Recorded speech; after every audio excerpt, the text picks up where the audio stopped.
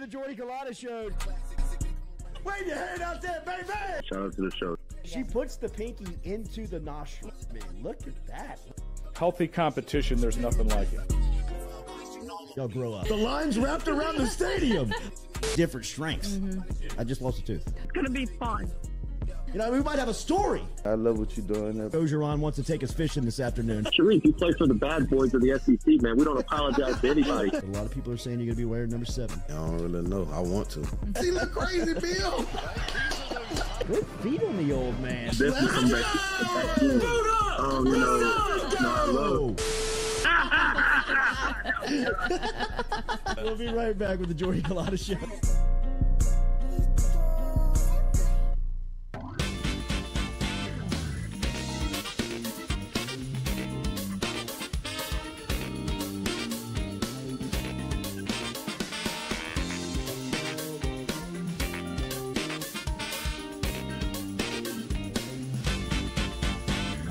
Welcome into a Wednesday edition of the Jordy Culotta Show, driven and powered by our friends over at Go Chevrolet. Shout out to our crew over there at GEAUXChevrolet.com. Stop in and see Nick Richard, Lee Carney, and the entire crew over there. You can always shop the inventory online. Our phone line's brought to you by Metropolitan Health Group. Real doctors, real solutions. Metropolitan Health Group every day.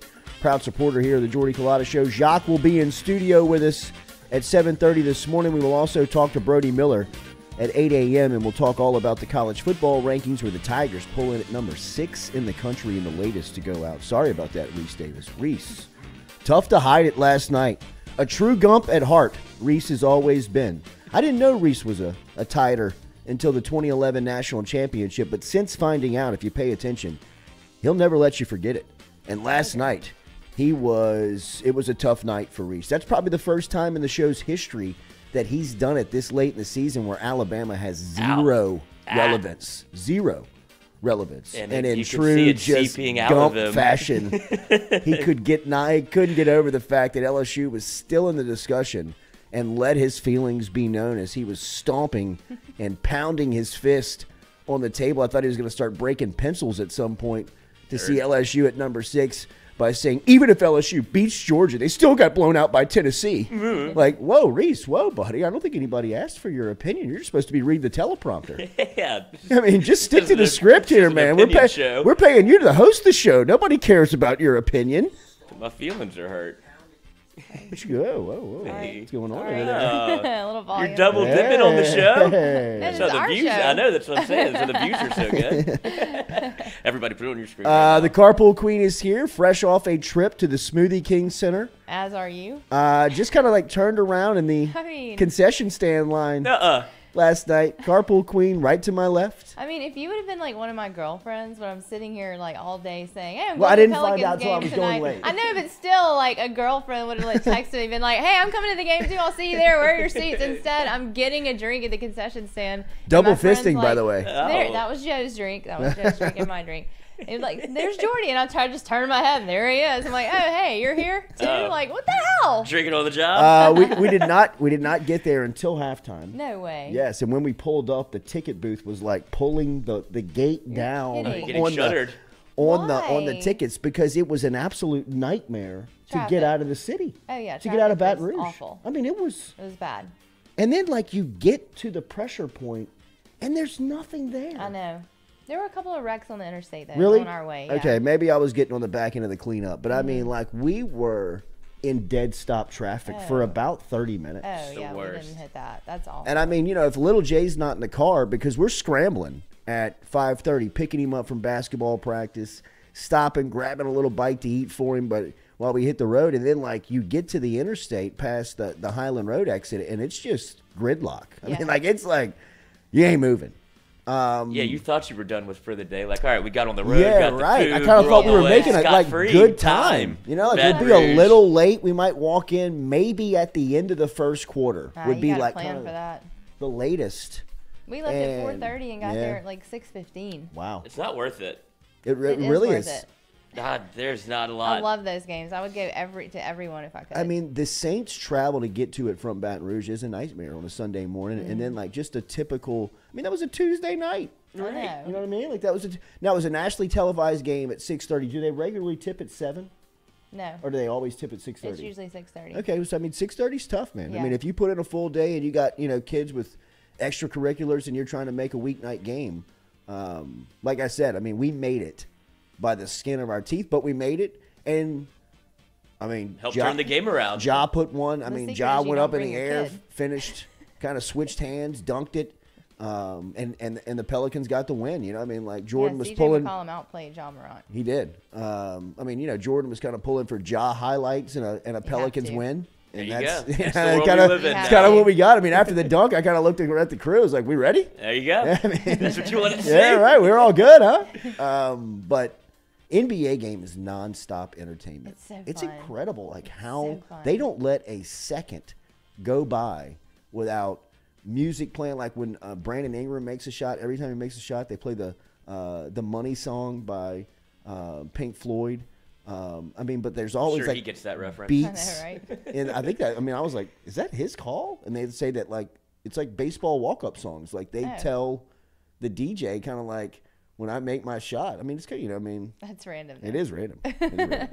I just don't see B.I. vibing out to Pink Floyd. No. But if he does, bad drug test that man. New That Orleans used is a to be weird my city. No, do ringtone not for my drug test that parents. man. Well, I think you could, yeah. Keep him on the floor for God's sakes. Whatever he's doing, whether it's weed or hallucinogens, It's working. Yeah, right. Guy Think can so. play.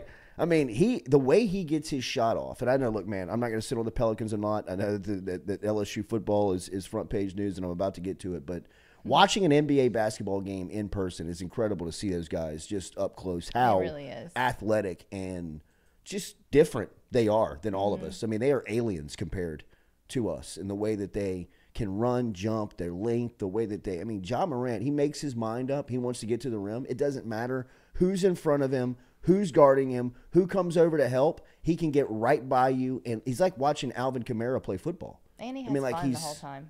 He's so like, Liquid. yeah, Yeah, he man. really I mean, is. like one time he came down, dribbled the ball all the way up with his left hand, never touched the ball with his right hand, got into the paint and scooped up a left-handed layup against like 5 NBA players. I mean, people are like, whoa, ooh, but I mean, like that's so hard to do. He makes it look so easy, though. Like, it's so like it's like in the backyard for him. Yeah. But Pelicans win last night, and LSU is ranked number 6 in the country. I was asked last night in the arena. Somebody asked me, "What'd you think about the Tigers being number 6?" If there's a human element in this factoring of the college football playoff committee, which we know there is, Boo Corrigan last night speaking again to the media, and Boo's line, I guess the line of the a line of the night is that they have taken week to week improvement under serious consideration. Thank you, Boo. We are watching. Boo says you're looking for improvement during the course of the year. And for their defense to give up 3 points, obviously the other touchdown was a scoop and score by Texas. This is him talking about TCU, but he's just talking about improvement week over week. There's no way that you can close a door with a college football committee if you're talking about the sport right now and not recognize that LSU's program is one of the hottest in the countries.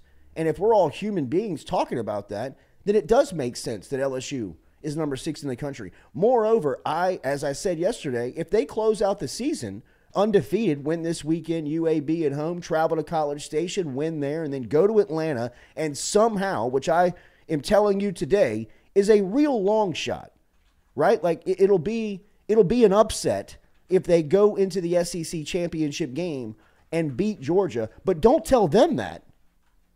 Don't tell the LSU football team that. They don't believe that. They believe that they can go to Atlanta and win the game. And as we've been saying for the last 3 weeks, nothing more powerful in sports than a team that believes, than a team that behind closed doors in the locker room could care less when anybody thinks about them, perceives them to be, talks about them in what sense. They don't give a damn. They believe wherever they play, they're going to be prepared and they can win.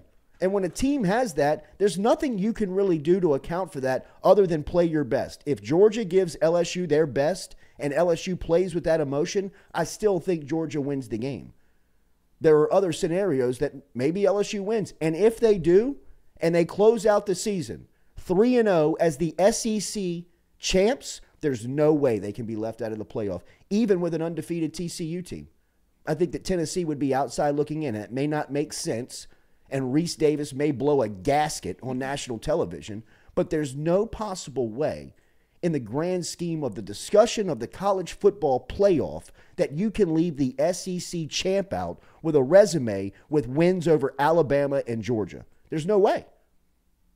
It just that I would be shocked. And if LSU did fall victim to that here in this playoff, they would be a great example of why this model is broken. Moving into the next discussions of it.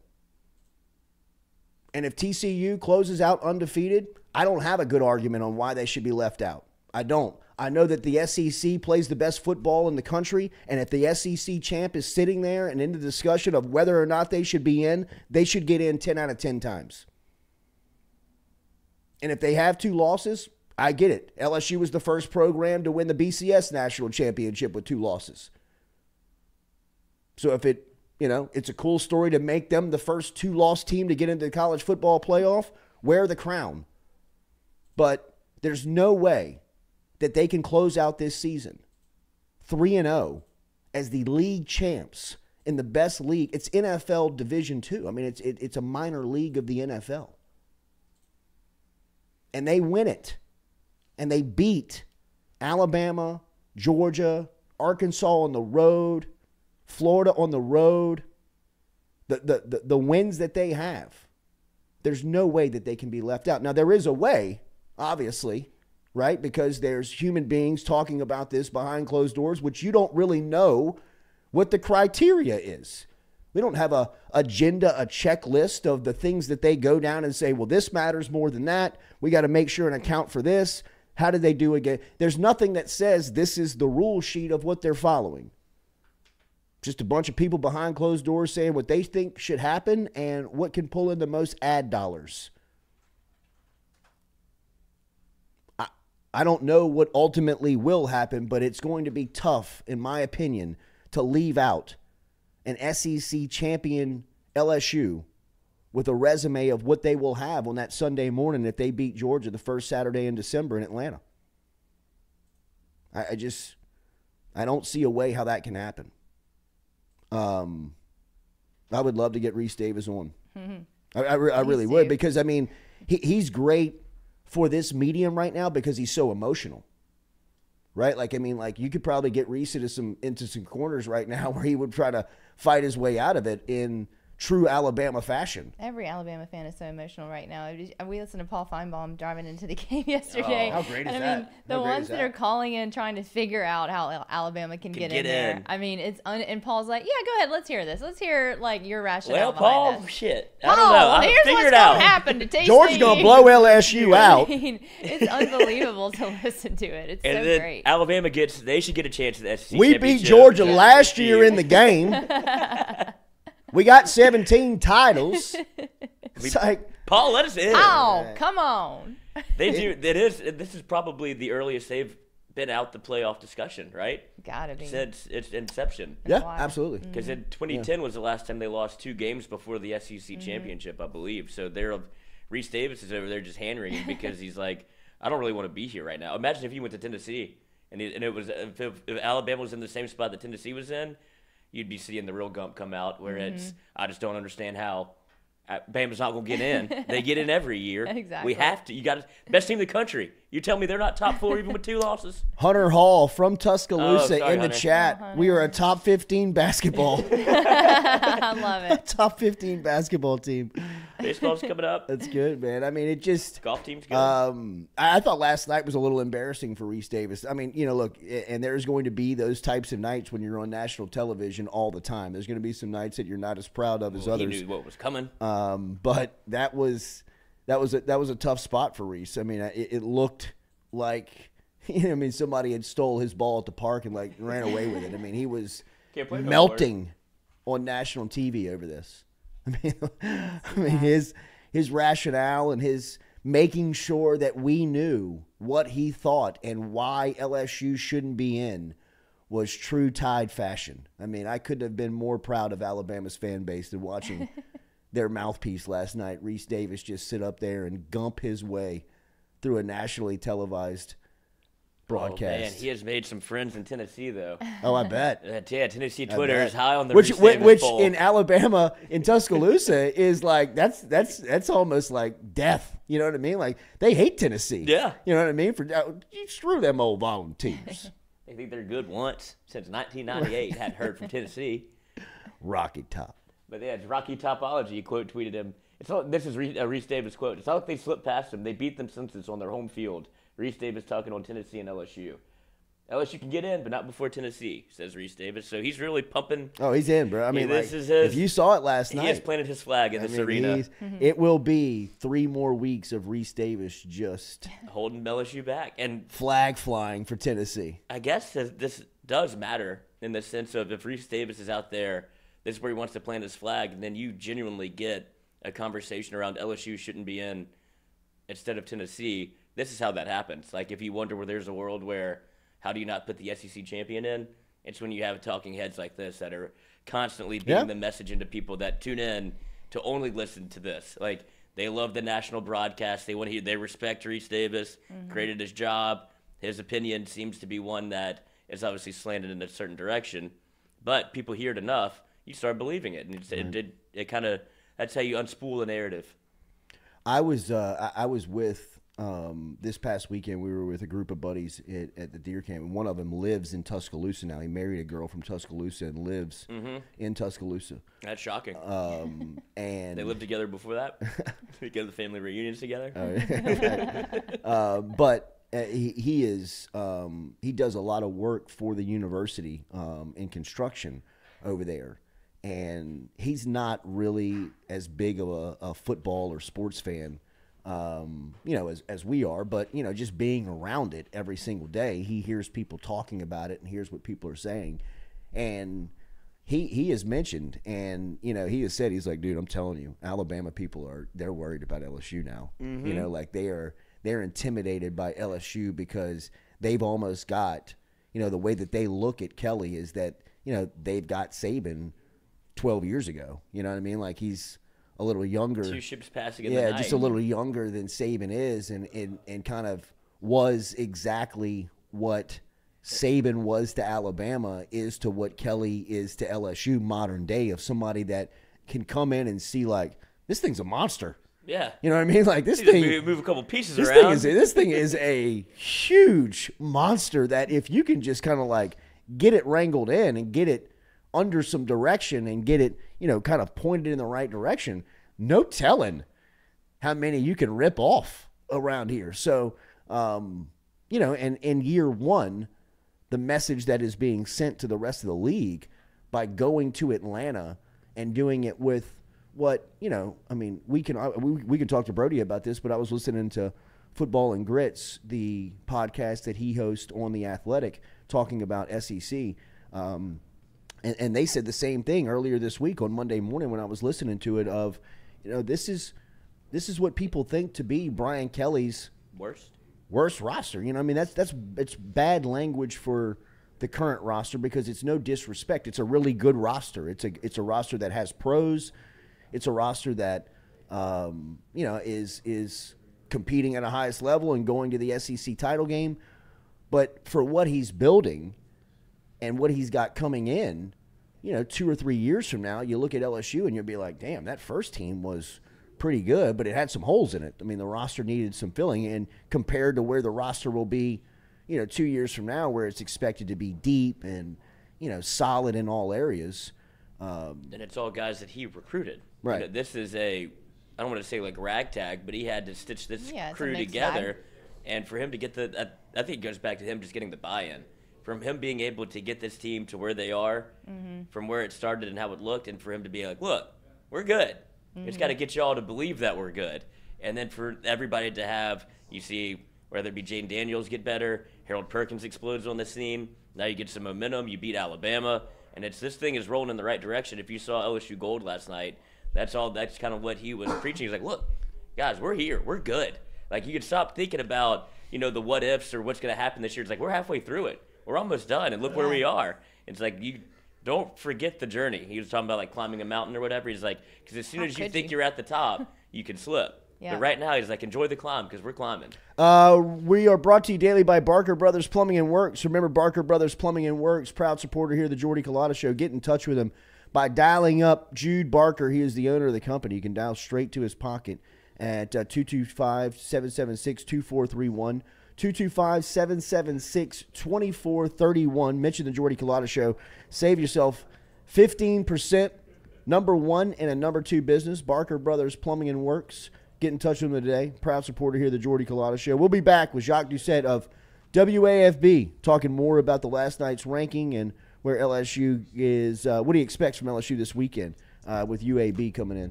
Jordy Culotta Show, driving on, driven and powered by Go Chevrolet.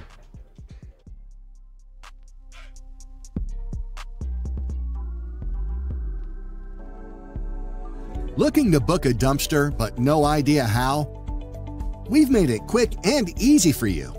Check out our website at moralesrolloffs.com.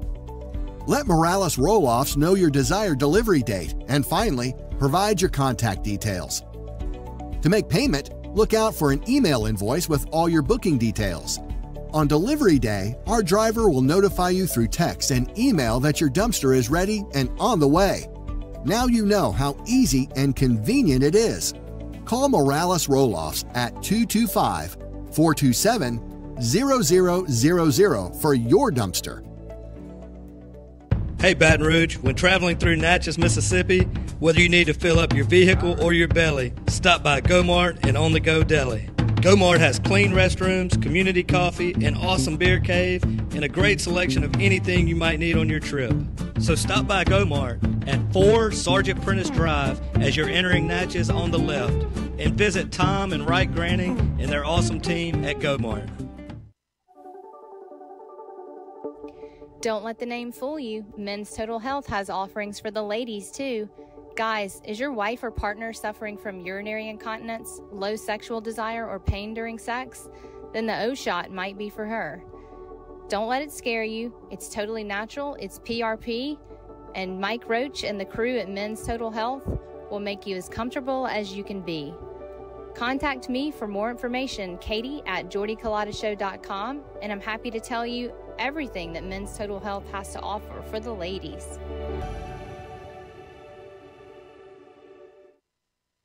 Do you suffer from chronic dehydration? Are you looking to improve your athletic performance and you need to get over and see our friends over at GoFlow IV? They're located on Jefferson Highway. Easy to find them online at GEAUXFlowIV.com. Make sure and use the promo code Jordy Culotta Show. If you do, they'll take 15% off of your initial visit. Check them out online, GEAUXFlowIV.com. Hey Baton Rouge, when traveling through Natchez, Mississippi, whether you need to fill up your vehicle or your belly, stop by Go-Mart and On The Go Deli. Go-Mart has clean restrooms, community coffee, an awesome beer cave, and a great selection of anything you might need on your trip. So stop by Go-Mart at 4 Sergeant Prentice Drive as you're entering Natchez on the left, and visit Tom and Wright Granning and their awesome team at Go-Mart. We've seen the BK takeover stuff from LSU and social media, and really in his short time in Baton Rouge, there's been a lot of people embracing his approach to building this roster. What's it like to recruit alongside him? Oh, it's been great. Coach has been awesome to me because he lets me be myself when it comes to recruiting, when it comes to coaching. He lets his coaches coach, he lets his coaches recruit. So I have no complaints on that end. And when I need him to get in touch with a kid, he's there for me. The communication line has been great. He's just been nothing but supportive.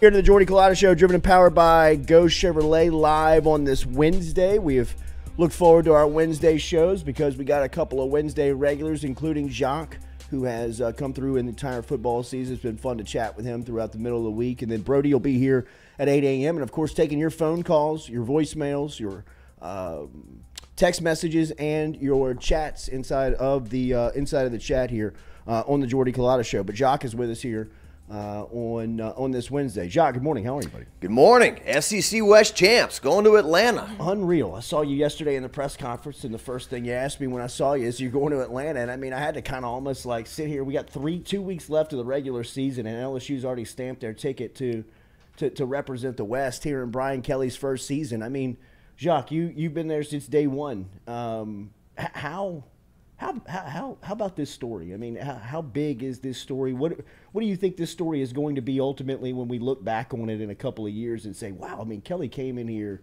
38 scholarship players, first year he's in the West, he's in Atlanta. I think it's going to be about guys getting on board, about getting part of the transition, buying in with the new head coach. You heard Kelly on Monday reference Micah Baskerville, like it's a guy who, when I came here, I heard he was a knucklehead. He didn't go to class. He didn't do this and that. He's gotten on board and graduated and been a leader on the team. Certainly guys that were part of that Texas Bowl last year had to look around and say, I came here to be part of things like 2019, not, getting whipped by Kansas State. Absolutely. In an empty stadium in Houston. So I think one thing he talked about all along was he wanted guys who wanted to be here. When they attacked the transfer portal and whatnot. And what's been different this year than last year, obviously, besides the wins and losses, has been, you haven't had – the guys that have gotten injured, they've rehabbed and they've come back. There hasn't been the I don't want to speak anything to existence. It's like talking about a no-hitter or whatnot. But you haven't had the opting out and stuff like that. What did a lot of people say after LSU lost to Florida State? Kayshawn's out of here in 3 games. He's not going to be – and he's kind of reinvented himself, like there haven't been the 60, 70-yard touchdowns, but he's made a lot of tough catches across the middle. He made the biggest catch on Saturday at Arkansas, that 26-yarder that set up Josh Williams' touchdown. And, he's made a lot of tough catches in traffic. So I just think it's the coaching has resonated. And obviously Brian Kelly is at the top of it, but the staff beneath him, it's amazing when you go through an LSU football program and you look at the staff and you look at this machine of people, that's like 10 people across and 5 down, all that from nutrition to strength and conditioning. It's a machine. It takes a lot of people to make this happen. So it's a fun team. It is ironic. I think the last time we were at SEC Media Days was in 2018 in Atlanta. The last time was in Atlanta. They were picked 5th in the West, and they won 10 games, and they won a Fiesta Bowl.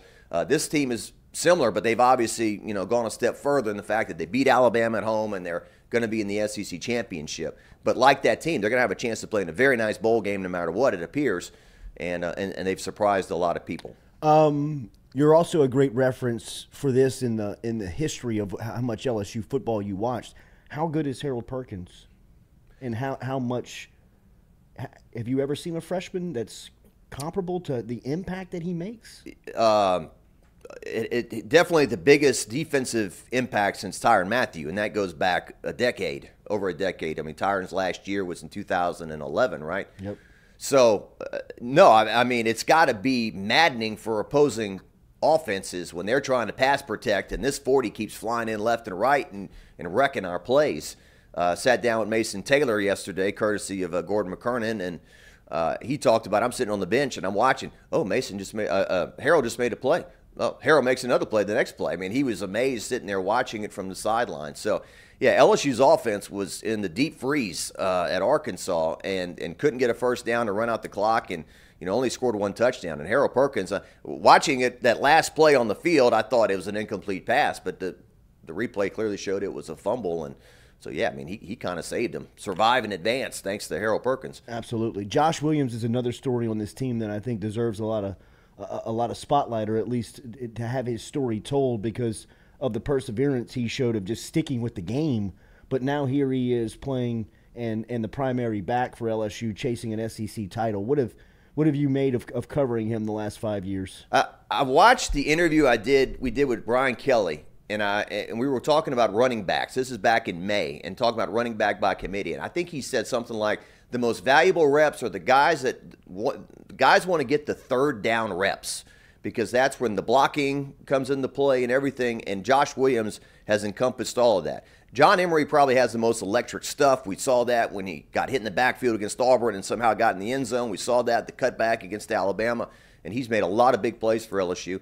Josh Williams just really encompasses everything, and the blocking, and just a great story. I know his family sometimes gets a little sensitive about the walk-on tag, and they feel like he could have been a scholarship player at Houston and some other places, but he was a walk-on here, and has done a tremendous job. I at work, there's some mothers at work who have kids that are coming up and being athletes, and when I tell them this guy's a 3.5 student, he's been on the dean's list, they're like, that's great. They like to hear that kind of stuff, because I think a lot of parents don't want their kids just invested in sports, and sports is the only way I can go. I think he's a great example also for doing things outside of football as well. And I think his parents told me that if he is going to graduate, he's going to have 2 years left of eligibility. So that'd be interesting. Yeah, be interesting if he decides to go pro or not. Right. But yeah, he's been a tremendous story, and just everything you want in a young man on your team. You asked Kelly a couple of weeks ago about Walker Howard and just his development. My apologies on that, but no, I mean, it was just. No, do you expect to see him this weekend? Yeah, that's a good. I haven't even thought about that. The spread is interesting. It is 14.5. LSU's favorite. I mean, it is. That could mean a one touchdown game in the fourth quarter, and we punch one across and win by 14. But I mean, yeah, he hasn't played, so they could play him a lot, and he wouldn't lose a red shirt. So that's a good point. Yeah. I'd like to see it for sure. I would also like to see, certainly you don't want to think that LSU took a step back with 86 yards passing, sure, and that Georgia's got a blueprint to, kick your butt in Atlanta. So, these last two games are very important. You want to go 10-2. Jordy, I was looking it up. I don't think outside of the 2019 team, LSU has won 10 games in the regular season since 2011. Yeah, I think it was like. Yeah. I'm not talking about winning a bowl game and then winning 10. I'm talking about winning 10 in the regular season. It was 2012. Yeah, I think it's been in 10 years. You're right, 2012, because they lost to Clemson and they finished 10-3. Right. Now, a couple times they had a game canceled. Sure. McNeese got canceled. They would have won that one. And then I think the big Joe Oliva tiff with Florida, the 2016 Hurricane, they lost to Western Kentucky, I think, or somebody. They lost that game. Right. But they haven't won 10 games in the regular season outside of 2019 since 2012. And I think that's a great stat to orchestrate and to illustrate of why Brian Kelly is here, right? Because LSU, think about that. I mean, in that 20-year run where they had a gap of nearly 10 years of winning 10 games, they were the best team maybe ever put together in the sport. So you kind of get blinded by they struggled for the last 6 or 7 years. But even before that, they go to the game in 11. They win 1-7, win 1-3. But it's just been the up and down roller coaster of you can win a natty, but you might have a tough season to get to 10 wins too. So, I mean, Brian Kelly has been brought in here to kind of do exactly what he's doing right now. I had a conversation with Kobe Delahousse, a former LSU kicker who made the field goal in the Swamp to beat the Gators in 14, That's right. The 50-yarder that week when LSU went to the Swamp. I talked to him, and we were sitting around talking. He goes, man, in 2016, we were loaded. We were loaded. We had Kendall Beckwith coming back. We had Tre'Davious White. Look at the defense. Arden Key in his prime. Devon Gottschall. Jamal Adams. Jamal Adams. I mean, all these guys on defense, and they somehow lost 4 games that year. Yeah. And I think they had – that was the one time I went to the NFL draft and covered it in person. It was in Philadelphia. I think LSU had 3 first-round draft picks. Jamal, Leonard. Tre'Davious, and Leonard. And it's like, how'd you guys lose 4 games this year? And so it was that kind of thing where the talent was minimized to a Texas Bowl or a Music City Bowl or whatever it was towards the end there. And so now, yeah, I mean, it's very exciting. I mean, Miles Frazier was part of the interviews last night. He's got 2 years left, as well. And just talking about, Will Campbell and Emory Jones and Mason Taylor and Harold Perkins and all these young talent. And then now with the transfer portal, how many people are going to get out of the transfer portal now that they're doing this? Right. So it's exciting. It is. It's a good time right now to be an LSU football fan. I mean, it feels like the stock daily is just soaring through through the ceiling. You sat down with Mason Taylor. What a freshman year. I mean, of all these freshmen that have come in and contributed, right? I mean, I think everybody anticipated Campbell. People at some point anticipated Emory Jones to pop. And even Harold Perkins, I think in the offseason, people knew he was going to make an impact, not to this level. Nobody was talking about Mason Taylor. He was almost a necessity to get on the field just because the position had no manpower there. Now it feels like LSU's got a bona fide tight end. Yeah, I think when we went into camp in August, you would hear kind of Brian Kelly start to say, "This Mason Taylor, we're gonna have to play this guy. He's that good." And his journey, from the first game of the year where he catches the ball across the middle and has the wits to get out of bounds and not try to run over these guys to get the touchdown. He sets up Jeray Jenkins' touchdown at the end, and then he has, as he said, a missed assignment on the extra point, and he's crouched down after the game looking around like, how did we just lost, to catching the 2-point conversion against Alabama. Yeah. One of the biggest catches in LSU history, one of the biggest moments in LSU history, a true freshman. I asked him, how do you not think about the enormity of that pass coming your way, and it's a muscle memory. We practice it. Why not catch it in the game? And, and it was his mom's moment after the game. His dad has been talked about a lot, and rightfully so, but after the Alabama game, when he and his mother were in tears, that was her moment and a great moment, and so many people enjoyed that. And so it was also funny that we're so football dummies. Like Darren and I have been talking about that play they ran to beat Alabama. It was the same play they ran against Ole Miss. It was in the same end zone, the rollout. He goes, no, it's completely different. that was 14 personnel, 4 tight ends. This was blah, blah, blah. I'm like, oh, well, it was a rollout, and you threw it to the tight end. It's the same play. Yeah, right. Nice try, exactly. TV guy. Yeah, nice try, TV guy. Right. So, exactly. But, yeah, a great story, great kid. How cold was it last Saturday? We woke up, it was in the 20s. Disgusting. And they kicked off the game, and it was 35. It was bearable. I've been up there a lot worse. The worst that I've experienced was in 2014. Mm-hmm. That was the week after. That was the night game, wasn't it? Night game, yes. It looked so miserable. Yeah. That was the week after LSU should have beat Alabama at home. When Kendall Beckwith got the recovery and Vidal Alexander, they lost in overtime, and they go up to Arkansas, and I think Leonard Fournette had like 5 carries? 9 carries or 7 carries for 9 yards or something. They get shut out. Arkansas had a 17-game SEC losing streak. The fans rushed the field. That's right. I talked to the traveling Tigers. They said typically we'd have a bigger plane. We had like this small plane in the fourth quarter. We all looked around. You guys ready to go? Yeah, let's go. And then they all left. Wow. And Chad Morris. That was Brett Bielema. It was Bielema. Bielema was the head coach. I remember that because he talked about the boot. Like, there's some women that come up here and look at that thing and faint. Like it was this great, thing, like the boot, man. We all talk about that boot, And so that's always that thing when you go up there too. When you watch the local TV, they are so. This is our biggest home game of the year, and we want to beat LSU more than anybody else. And it's always been hard to counter that for LSU, and it's always after the Alabama game. It is just a tricky game, and it was pretty miserable. And the weather I don't think had an impact on the game. It was sunny, and they had figured out their ice on the on the field and everything. They looked like broken glass all on the sideline when they finally got it off. But we were walking back to the hotel carrying our gear, and some Arkansas fan goes, "What did y'all think about that game?" And Darren goes, "It was awful." And it's like, you're right, The overwhelming theme of the day was great. SEC champs heading to Atlanta, but that game, these two teams. Let's get the hell out of here. Yeah, these two teams 2 years in a row have played a couple of oof. Have you had a chance to see McMahon's team play LSU basketball? I watched their highlights on YouTube from the Arkansas State game. It looked like Ace Wolf had a big game there.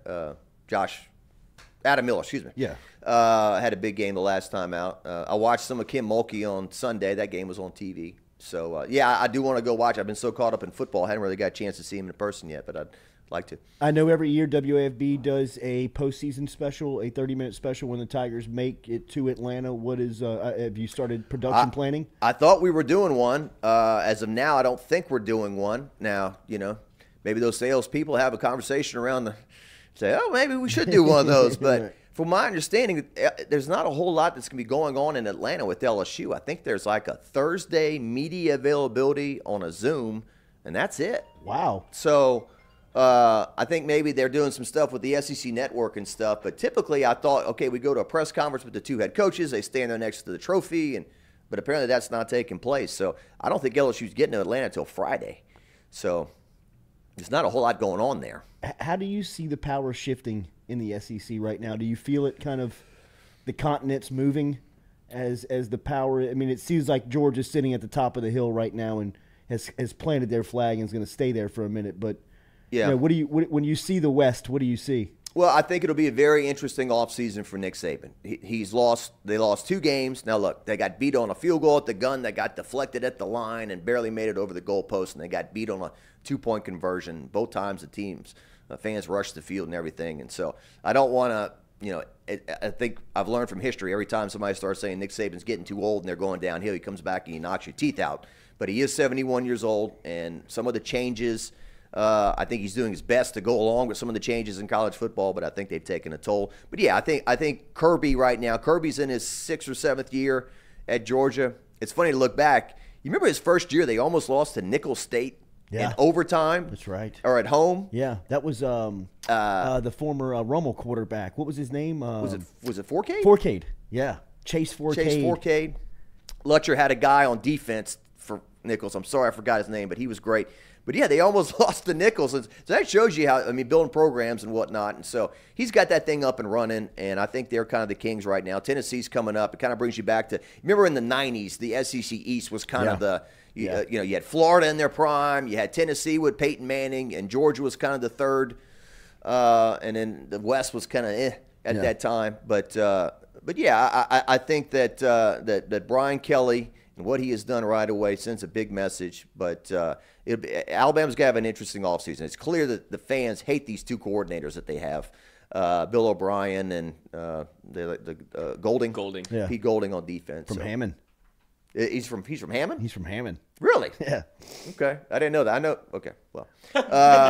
Yeah, so it'd be interesting to see if he, you know, makes some changes there or whatever. But do you anticipate major overhaul changes for Kelly's staff? I mean, maybe guys being picked up for other jobs. I know that Cortez Hankton's name's popped up for a job over in Florida. I mean, what I heard the other day was they better find a way to pay Matt House. Yeah.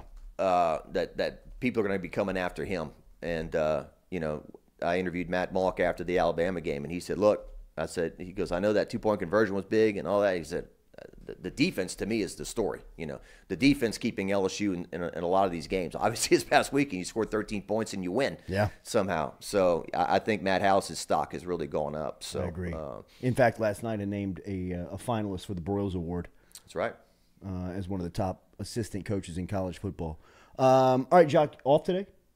Yeah, you can't tell. No. I'm going over to Gordon's office again. And we're supposed to chat with a couple more LSU players. We'll get that up today. But, tomorrow and Thursday. And then Friday, man, it's going to be a second round of the high school playoffs. And it's going to be a cold one. We're in the deep freeze here with these unseasonable conditions. But we'll have sports on Friday night for you. And LSU and UAB over the weekend. I think the Saints have a home game against the Rams. I don't want to use the word disgusted, but kind of just disgusted. Their schedule has been – their easy. record, yeah. I mean, like it's been set up for them. Yeah, they're tough to watch, Jacques. I mean, I'm almost at a point where you knew you had to go through this point because of how much emphasis they put on winning in the last couple of years that Peyton and Breeze were there. I mean, the more that they were pushing and kicking the can back, right? Like they were in such a win now mode, which I said the other day while I was thinking about the Saints,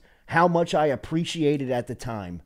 Right, I remember being in the middle of it and being like, screw 2022. We'll get there when we have to get there. Win now. You know, and they just Nola no-called and Minnesota miracled their way kind of out of Super Bowl opportunities. And here you are kind of paying the piper for those days, really. I remember all the criticism for Drew Brees in 2020. I would take a lot of those 29 out of 39, 291, 3-touchdown games from Drew Brees that they were getting in 2020. I mean, even him at the end when he was limping to the finish line was giving them, you know, something. But the quarterback situation is so like, who are we playing? What's the future? What are we doing here?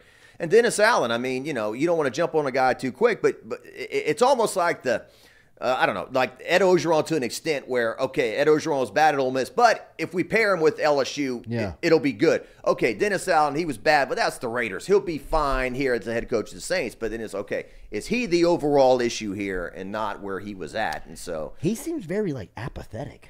You know, like, he seems very, like... checked out. I guess. I have a former coworker. Her name is Farah, and she tweeted something great the other day. She goes, he's way too nonchalant in his post-game press conferences. I want his Sunday ruined just like mine. Yeah, right. I mean, know? Well, I mean, like, remember Peyton?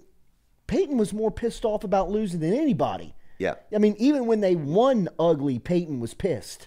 Yeah. Like, that's what I appreciated about him, was that the fact that he was steaming the whole plane ride home. He was steaming the whole car ride back to the facility. They were going to get it right. And Allen's got none of the... He's you know, Orgeron's a great comparison, because how tiresome did it get of Orgeron? It's on me, I got to fix it. You know, Allen's got these canned responses of, yeah, we got to get in there and we got to coach it up. You know, it's like, come on, man. Like, how? Why? Well, like, what's gonna change? You know, like, are you pissed off that it's not working? Do you think they make a change after 1 year? I'm not in that as much as, you know, the Mike Triplets and Jeff Duncans of the world and Fletcher Mackles. I'd have to ask them a little bit. There was this rumor. I was told by a media person at one of the Saints home games this year that there's talk that Peyton would come back. Oof. Like, don't tease me. Like, he would recharge his batteries for 1 year. That's what he wanted to do, and he was going to maybe come back the following year. But I don't see him doing that if he doesn't have a quarterback. So, you know, to your point about Peyton, you know, I just remember sometimes I would time the post-game I'm like, how long was he up there? 3 minutes? Like, after a loss? You know, the one I always remember. Questions? None? Thanks. See ya. He would squint like this. You know, there was that one game they went to Detroit, and they went for it on 4th down or something. And Sal Palantonio, they lost. And Sal Palantonio was asking about, why didn't you punt? Ooh. And Peyton was like, 3.5 minutes left and 3 timeouts. That's like 7.5 minutes. Next question. Next smart question. And then you hear Sal, to flip the field, you know. So. Next question. Next question. And he would always, like, if the question came from here, he would just, like, reflex turn in the opposite direction, you know. To flip the field. That's so good. Yeah, that was Peyton, man. I thought Peyton was great, like, off-season, training camp, blah, blah, blah. He was Pro-Am. The Pro-Am golf tournament, he was awesome. Very personable. Before the NFC Championship game in 2019, he sat out there and talked to us for like an hour. I was like, man, this is the best he has ever been before they got shafted by the Rams. But, yeah, I mean, after a loss, that was it was rough. It was like kind of must watch. Yeah, it was tough to be in the room, but it was always fun to go back and watch. Yeah. Who had the balls to ask the question? Sal Powell. To flip the field. Next question. Matchup. All right, buddy. Good to see you. Yeah, thanks for having me. All right, we'll be back. More of the Jordy Culotta Show, driven and powered by Go Chevrolet. Remember, speaking of New Orleans, Katie, tell them about your restaurant in New Orleans. Katie's in New Orleans in Mid-City. They've got St. Louis style pizza. Yes, they do. And all kinds of other things on the menu. I'm going to taste the pizza. I really got to get that pizza. Also, their sister restaurant, Francesca's. Get there in Katie's in Mid-City for lunch or dinner.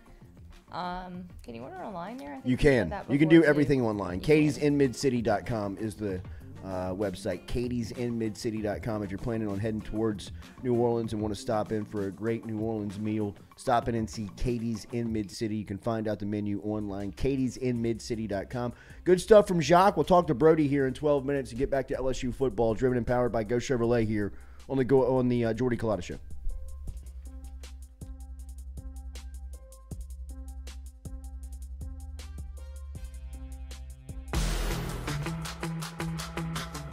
Donaldsonville Glass and Body, the trusted name in frame, body, and automotive paint repair since 1977. They have served their customers for over 45 years. You can find them online at dgbauto.com or stop in and see them Railroad Avenue and Division Street out in Donaldsonville, Louisiana. Look, they can help you with your insurance claims. They can make the repair process as stress-free as possible. I'm speaking from experience here. I've got numerous windshields, body repair, all done by Kenny and the crew over at Donaldsonville Glass and Body. They are, without question, the most well-equipped shop in the area. Stop in and see them today.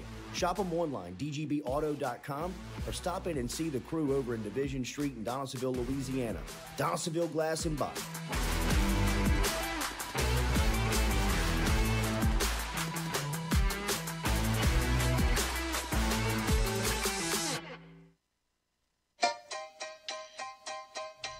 Hey fellas, it's Jordy Culotta for my friends over at Men's Total Health. Guys, do you suffer from fatigue, decreased libido, erectile dysfunction, weight gain or loss of muscle mass, signs of depression, anxiety, hair loss, mental fog, general loss of interest? Then you might be suffering from low testosterone. Go see my friend Mike Roach and his great team over at Men's Total Health over in Metairie at menstotalhealth.net online. And stop in and see how they can change your life today. A simple shot and some knowledge from Mike Roach can get you back up, moving with your energy, get your sex drive back, build your muscle mass, make you feel young again. All online, menstotalhealth.net.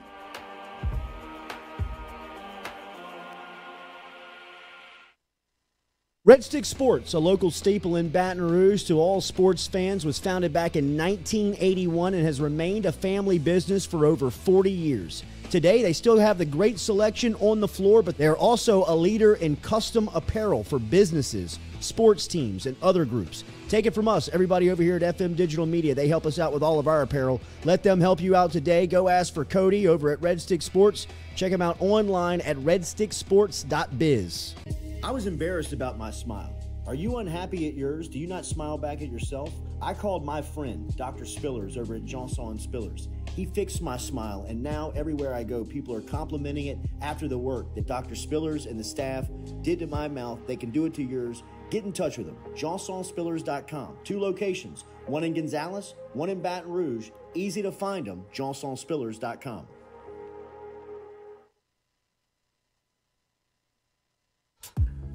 We love the crew over at Fresh Chef Kitchen. Chef Shane and his crew dropping off the meals every Monday here to FM Digital Media, whether it's breakfast, lunch, dinner. Me or the crew's going through our meals over at Fresh Chef Kitchen. Their weekly pre-order, freshly made meals, or you can walk into the cooler over there on Airline Highway. They have that fresh, same service over there at Fresh Chef Eats. FreshChefEats.com is where you can find them online. Fresh Chef Kitchen. Tell them you heard it right here on the Jordy Culotta Show.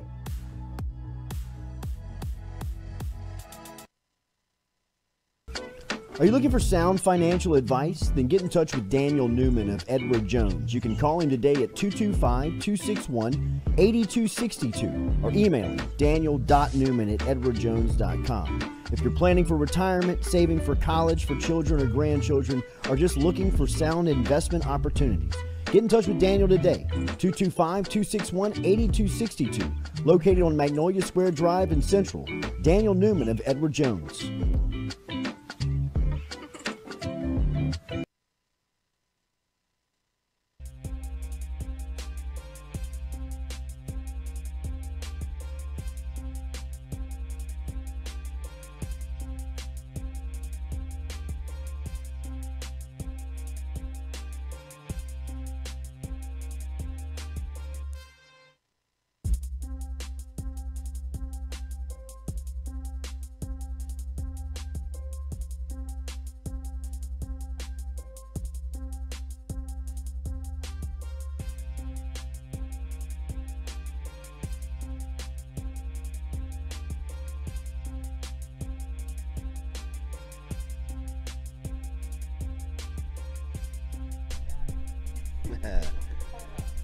All right, welcome back here to the Jordy Culotta Show, driven and powered by Go Chevrolet, live here on this Wednesday. Appreciate you stopping in and beginning your Wednesday here with us. Make sure you hit that like button, share button, comment button, as daily we are brought to you by RMB Builders. Remember our friends, Rhett Bourgeois and his crew. If you are designing a home, if you are building a home, if you need some reconstruction done around the house or office, get in touch with RMB.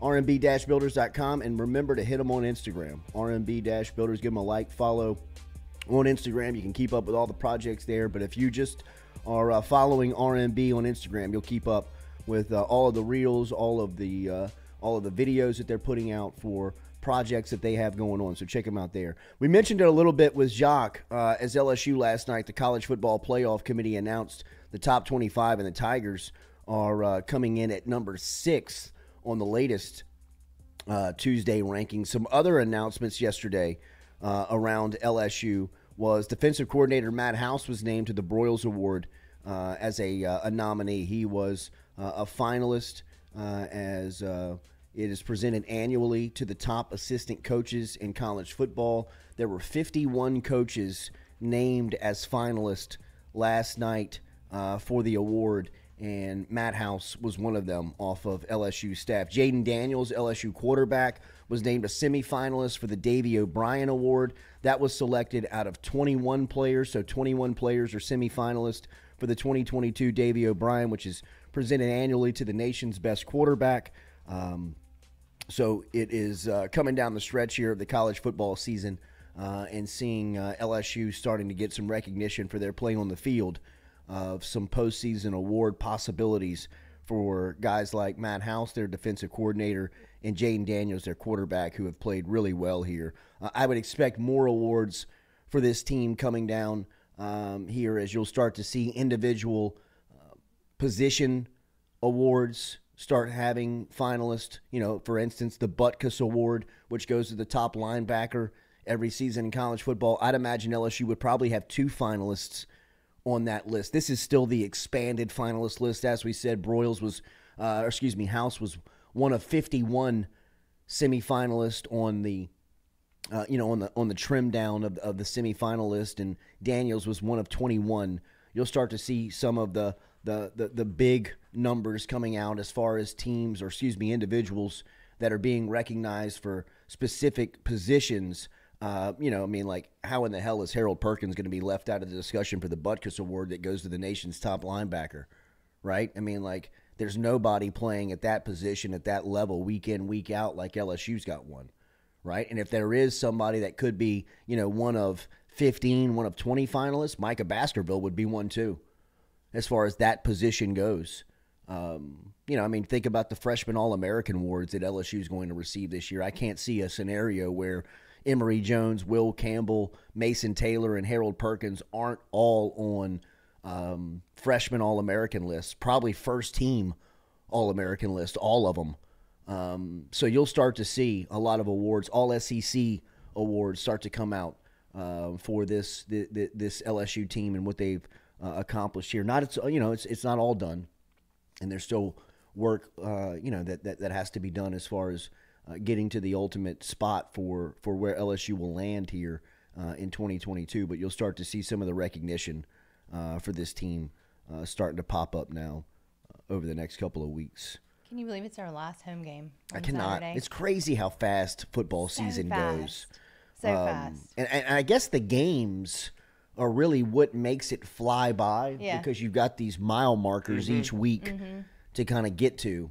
And it really, it's just it's a testament of how fast time goes. That you're like, it felt like, we were just talking about the summertime, what our plan was going to be in football season, and here we are going into the final home game of the year with LSU only having 2 left on the schedule. It's crazy. It really is. How just fast it goes. I got a little trivia for the last UAB game. Hit me. I think the last time they met was 2013. That's right. That's when Odell. They are the Blazers. That's when Odell brought back the missed field goal. That was my trivia. Sorry. That's okay. I'm sorry. I was trying to give you a little background. in the game. You blew it. I can actually go a little. Go a little deeper if you'd like. Okay. So if I had a nickel. The question was that I'm Italian, so you got a couple of more. All right. Well, okay. Forget it. I'll go back to 2000. Nick Saban's first year. Okay. At LSU. Saban and LSU were setting up a humongous nationally televised game against Tennessee on a Saturday night in Saban's first year. The week before, they've got UAB in town, and they lose on the last drive of the game at what turned out to be Josh Booty's death blow to the quarterback spot. Who were they playing? They were playing UAB. Okay. LSU's 1-1 against UAB in the history of the matchup, and their one loss was to Nick Saban. LSU's one loss was with Nick Saban as the head coach the week before they beat Tennessee on national television. The Tennessee game is recognized as Saban's first big win at LSU. Like, that was the night that LeBrandon Toefield broke out. They won in overtime. Rohan started. Rohan went crazy. I mean, like, it was awesome. Rohan hit Robert Royal in overtime to win the game. Josh Reed went nuts that night. I mean, it was just a magical night in Tiger Stadium. The week before that, Josh Booty threw a pick 6 on the last offensive drive against UAB, right in front of Saban. I'm telling you, the guy caught the ball right in front of the LSU sideline, and Saban standing right there, and they bring it back to the house and beat LSU. And LSU loses that game 13-10, and that was homecoming. It was homecoming that night. Sucks. And there was a cry for Roe throughout that night and throughout the week. That was just, it was like people were done with Josh Booty. That was the end of Josh Booty. LSU's offense up to that point was a lot like the offenses that, LSU has seen here for, a decade plus. It was just, it was like watching grass grow. It was like watching paint dry. I mean, it was so boring. And Jimbo Fisher was the play caller. Oh, wow. He was the offensive coordinator. And then they put Roe in the next week against Tennessee. And I want to say, like, on the first play of the game, Roe, like, rolls out. And he's not known for his running. But he, like, spins out of a sack and, like, looks like an elephant running down the field. And picks up like 40 yards, and like 2 plays later, he hits Josh Reed, and they score, and the place goes mad. I mean, the place goes crazy. And then him, Josh Reed, LeBrandon Toefield, Robert Royal, I mean, these guys just go nuts that night and put on an offensive clinic explosion, man. And they win in overtime. The fans storm the field. Next thing you know, I mean, it's LSU's off and running, man. It was that week in Baton Rouge, I specifically remember because I was working with Jimmy Ott, and Ott was the local, at that time, Ott was the king of the mountain at that time, man. I mean, like, he did an afternoon call-in show, and it was like, it was like kind of like a local Louisiana Feinbaum. I mean, he would have stacked callers for 2 hours. Mike from Plaquemine, Big E, Catfish. I mean, like, all of these all those people are man. still around. No doubt. Big E's passed.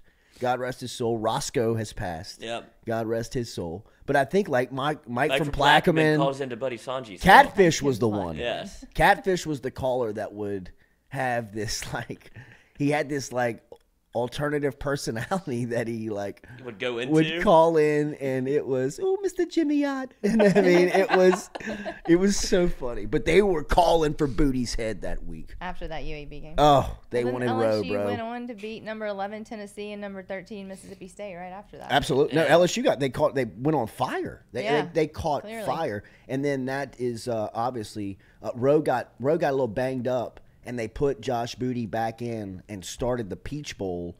And then they put Rowe in at halftime of the Peach Bowl, and they came back and won the game against Georgia Tech.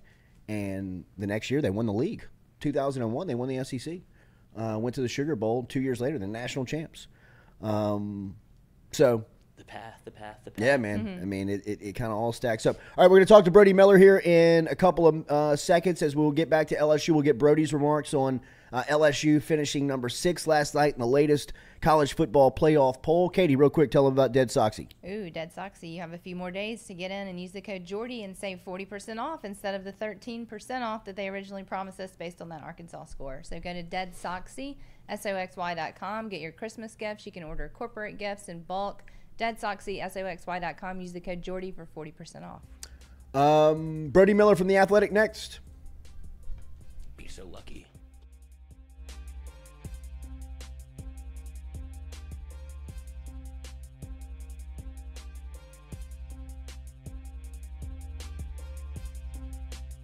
In a wreck, Gordon McKernan Injury Attorneys is ready to go to work for you.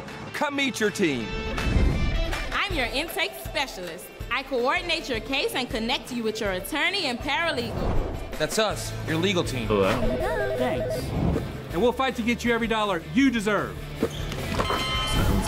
I'm your settlements and disbursement manager, and I'm here to get you paid on time. I'm attorney Gordon McKernan. Put our team to work today. Just call us. We're sitting in the dugout. So funny you say that. And Pelfrey is not pitching today, but he's in full uni, he's turfs, and he's standing up on the fence, whatever, just like this, watching the game, and we start talking about, pissing your pants, something whatever. And he was like, "I'll piss my pants right now." We're wearing, No way. We're wearing gray pants, long gray pants. He goes, "I'll piss my pants right now." No, you won't. Yeah, how much money do you give me? So we gathered up however many people were in there. I think it ended up being $2,000 total. I pissed my pants for $2,000. And 100%. So he goes in there, and he's watching the game, and he just starts pissing in his pants. Gray pants. Yeah. So you see it going down his pants. It's long pants going into his turfs. And he's just going into his turfs. He takes his turfs out and dumps out the pee outside on the warning track, on the dugout. And he just puts them back on, and he finishes the inning. He waits till the inning is over with to leave. And so he's watching the whole inning with piss in his pants. And everybody is dying laughing. Manager's laughing. Everybody's laughing.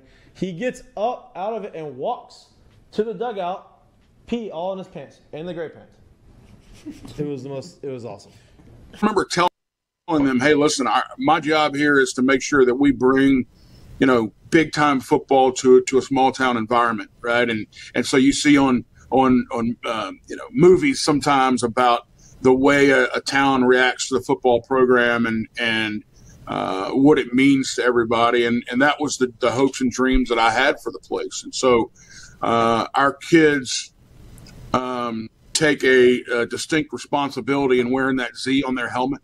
It means a lot to them. And then on the flip side of that, our community does a tremendous job of supporting our program, supporting the athletic department, supporting our school as a whole. And there's really a great relationship there that's a lot of fun to be a part of. Thank you for the access, man. Looking forward to tonight. We'll talk soon. Coach, wait, before you go, fix your hair again one more time. Look at him. Let's go. Yes. Look at him. What do you think about that? Game day, what do you baby. think about that? Game day. Hell yeah. Yeah. I love it. I love it, man. Great to see you. Thank you.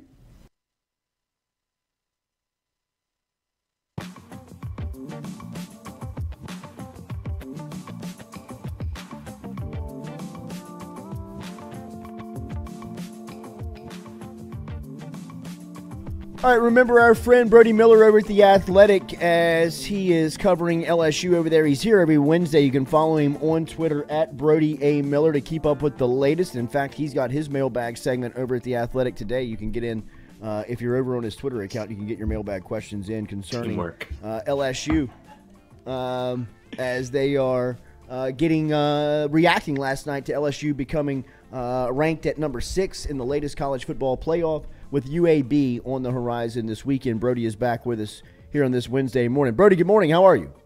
I'm doing well. I always appreciate your little support of The Athletic, getting mailbag references out there. Right. You're a team player. That's right. Check should be in the mail, correct?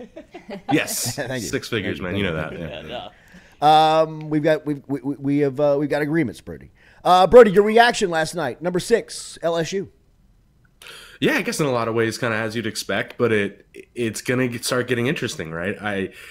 Obviously, if everything goes chalk, LSU's not going to the college football playoff, and I assume everyone plans on that. But first off, just being 6 is kind of, I don't know, actually being in that 6 spot's just jarring. This is no longer a fringe good team. This is a actual, contender. And it starts getting really interesting of hey, personally, I love this TCU team. I think they deserve to be where they are. I do have a gut feeling they lose either to Baylor or in the Big 12 title game.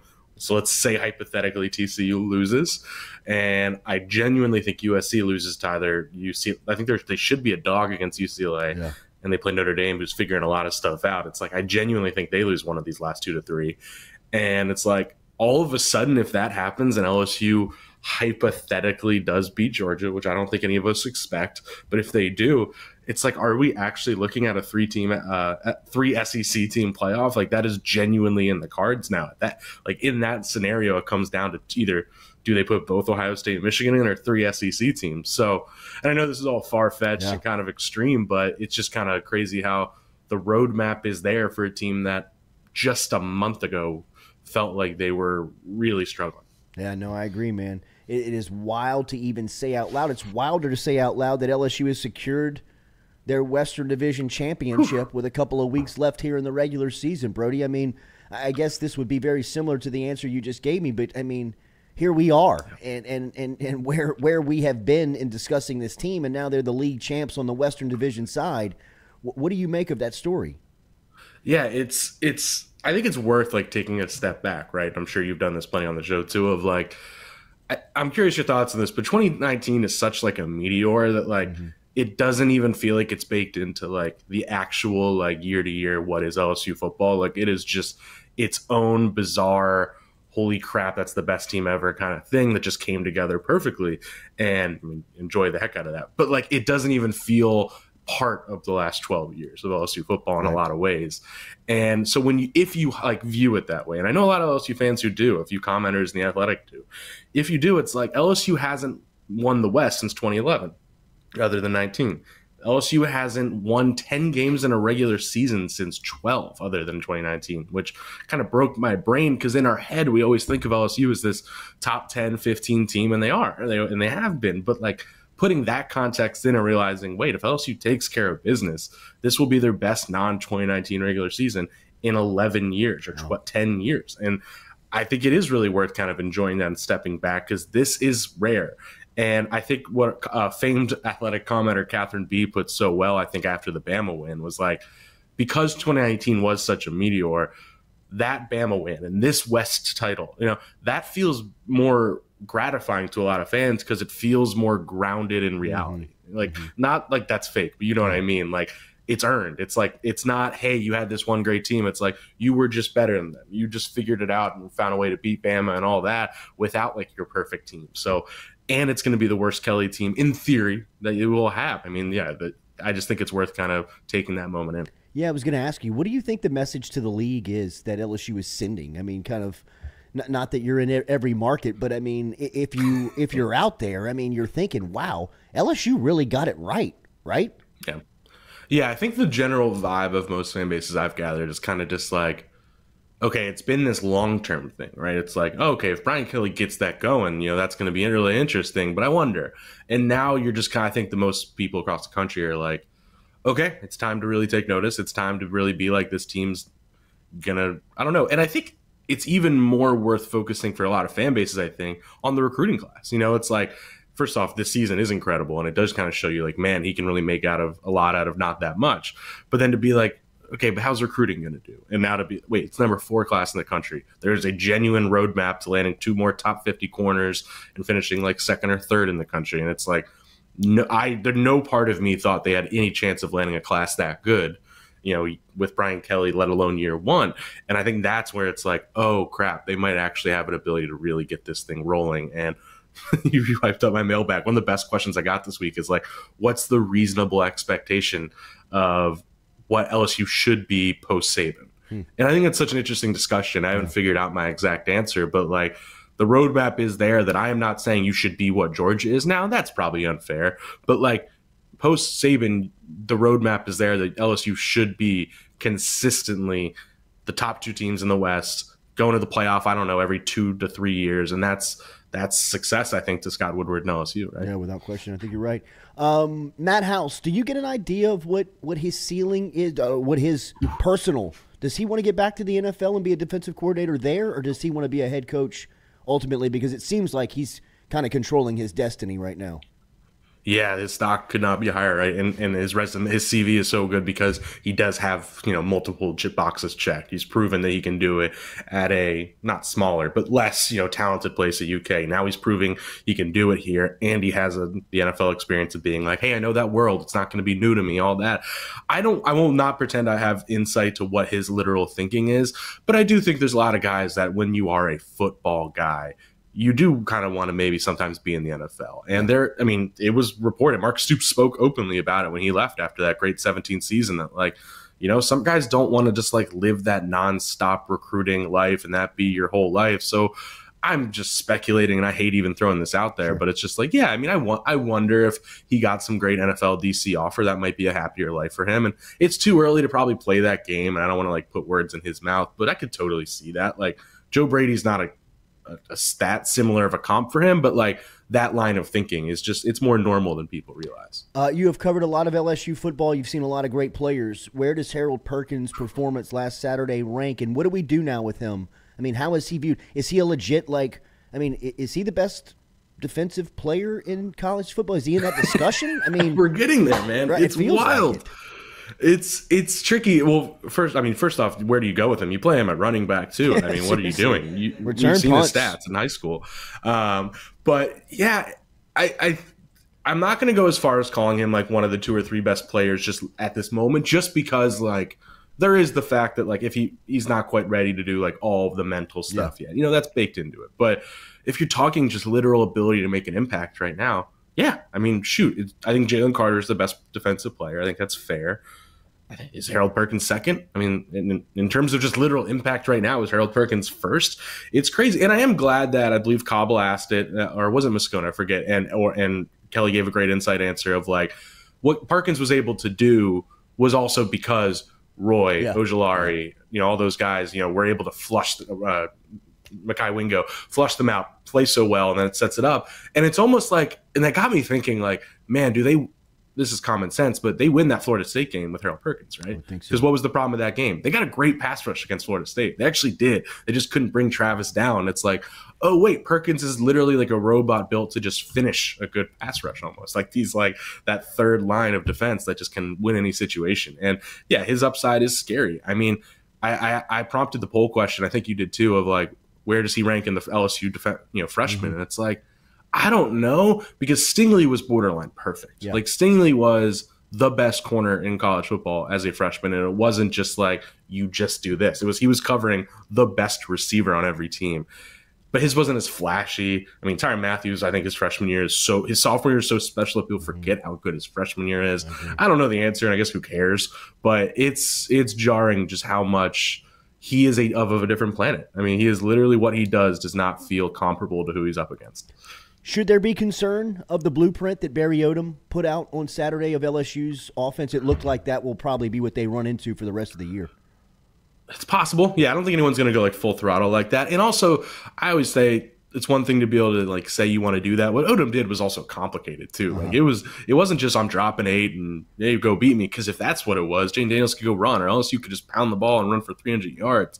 It was a really smart scheme. At Barry Odom, I mean, shoot, there's a reason LSU wanted to hire him in 21. Like Barry Odom's the best, and he was really good at like, okay, I'm only rushing 3, but I have like they had like 2 QB spies, and Poole and Sanders like both waiting for him, but you're also cutting off the shallow end. It was kind of like House against Mississippi State, where like you're dropping 8, but you're also sending pressure in all the time, so there's no like tendency to hone in on. So I say all that to say, like, I don't know if it's just as simple as here's what Barry Odom did, let's do it. But yes, like I think it's valid that what is the one thing we're 10 weeks in fair to criticize Jane Daniels is sometimes he gets indecisive, sometimes, and clogging passing lanes seems like the best way to do that. But you also are leaving up the opening of, if you do that too much, he can run for 250 yards alone on you. So you have to be smart enough to put it all together. You have to have the D-line personnel to put it all together. So I think Georgia probably in a lot of ways is like a terrible, terrible matchup for LSU's offense. And it is for everyone. But like that could be a nightmare. But yeah, I'm really interested to see what A&M wants to do against LSU, because, A&M's defense is not what you'd expect it to be. But do they try to do something similar?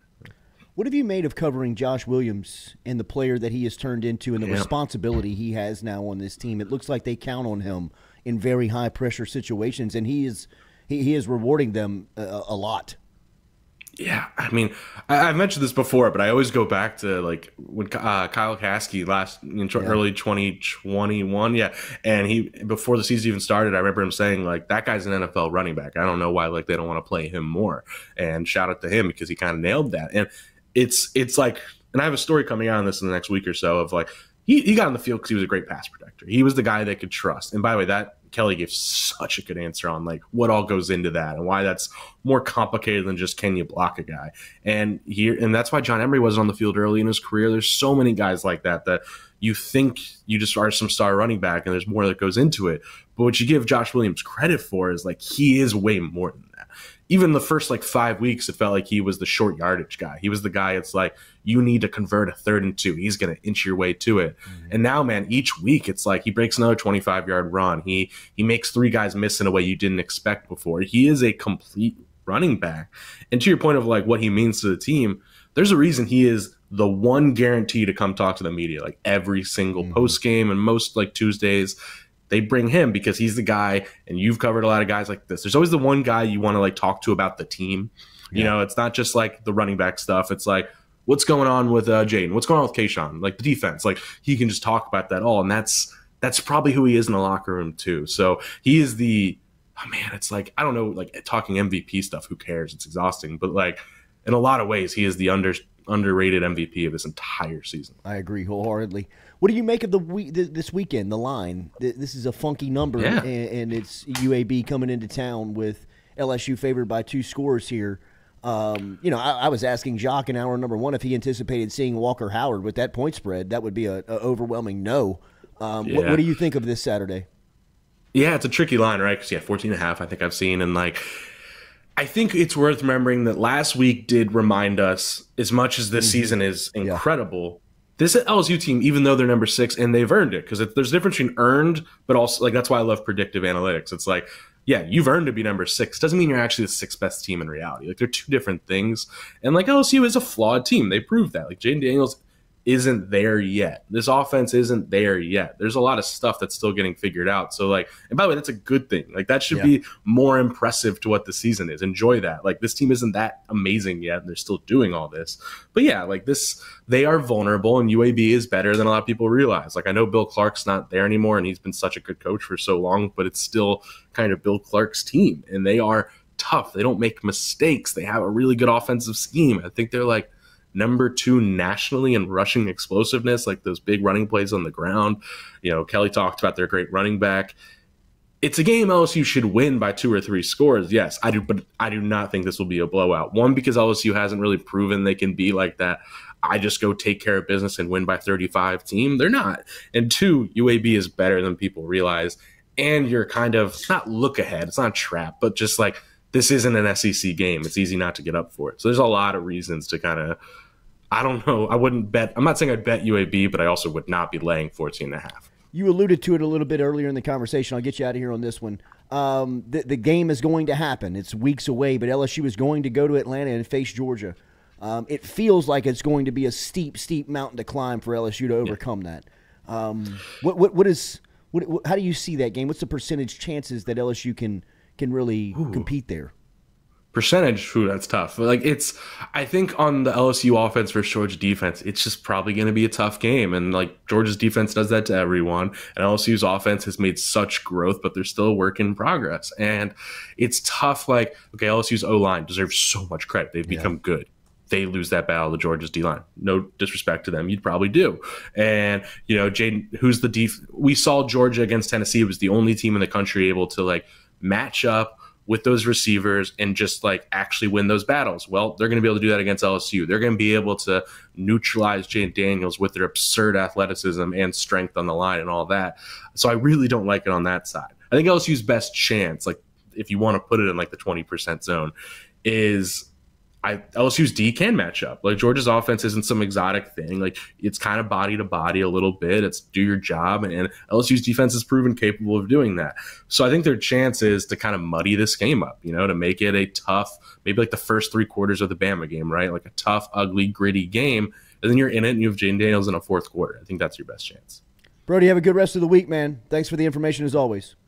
Thanks as always, guys. Take care. Brody Miller checking in from The Athletic. Make sure and subscribe today. If you have not subscribed, you can follow him on Twitter at Brody A. Miller to keep up with all of what's coming out there over at The Athletic. We'll be back with more of the Jordy Culotta Show, driven and powered by Go Chevrolet. We're going to take your voicemail. We're going to take your phone calls. We're going to take your questions. Jump inside of the chat. Blow up the phone number. Leave a voicemail, shoot a text in, 225-229-7741. Your questions next here on the Jordy Culotta Show, driven and powered by Go Chevrolet.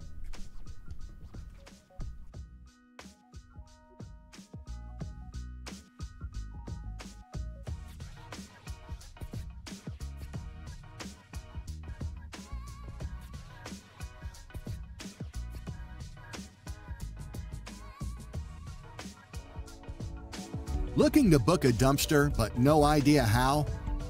We've made it quick and easy for you. Check out our website at moralesrolloffs.com. Let Morales Roll-Offs know your desired delivery date, and finally, provide your contact details. To make payment, look out for an email invoice with all your booking details. On delivery day, our driver will notify you through text and email that your dumpster is ready and on the way. Now you know how easy and convenient it is. Call Morales Roll-Offs at 225-427-0000 for your dumpster. Hey Baton Rouge, when traveling through Natchez, Mississippi, whether you need to fill up your vehicle or your belly, stop by Go-Mart and On The Go Deli. Go-Mart has clean restrooms, community coffee, an awesome beer cave, and a great selection of anything you might need on your trip.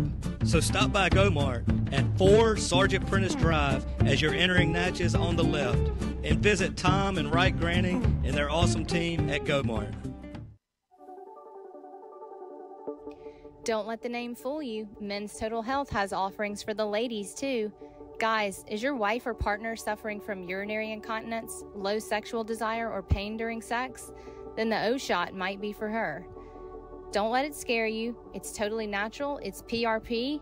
And Mike Roach and the crew at Men's Total Health will make you as comfortable as you can be. Contact me for more information, Katie at JordyCulottaShow.com, and I'm happy to tell you everything that Men's Total Health has to offer for the ladies.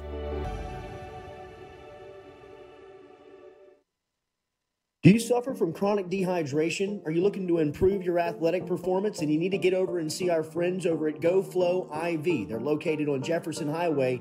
Easy to find them online at GEAUXFlowIV.com. Make sure and use the promo code Jordy Culotta Show. If you do, they'll take 15% off of your initial visit. Check them out online, GEAUXFlowIV.com.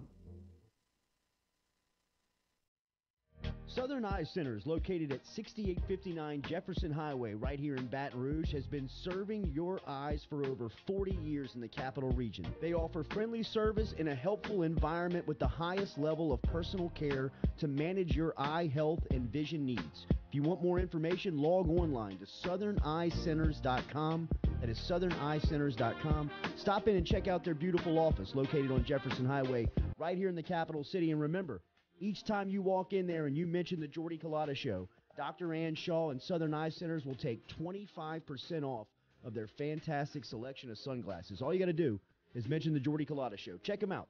southerneyecenters.com and located at 6859 Jefferson Highway.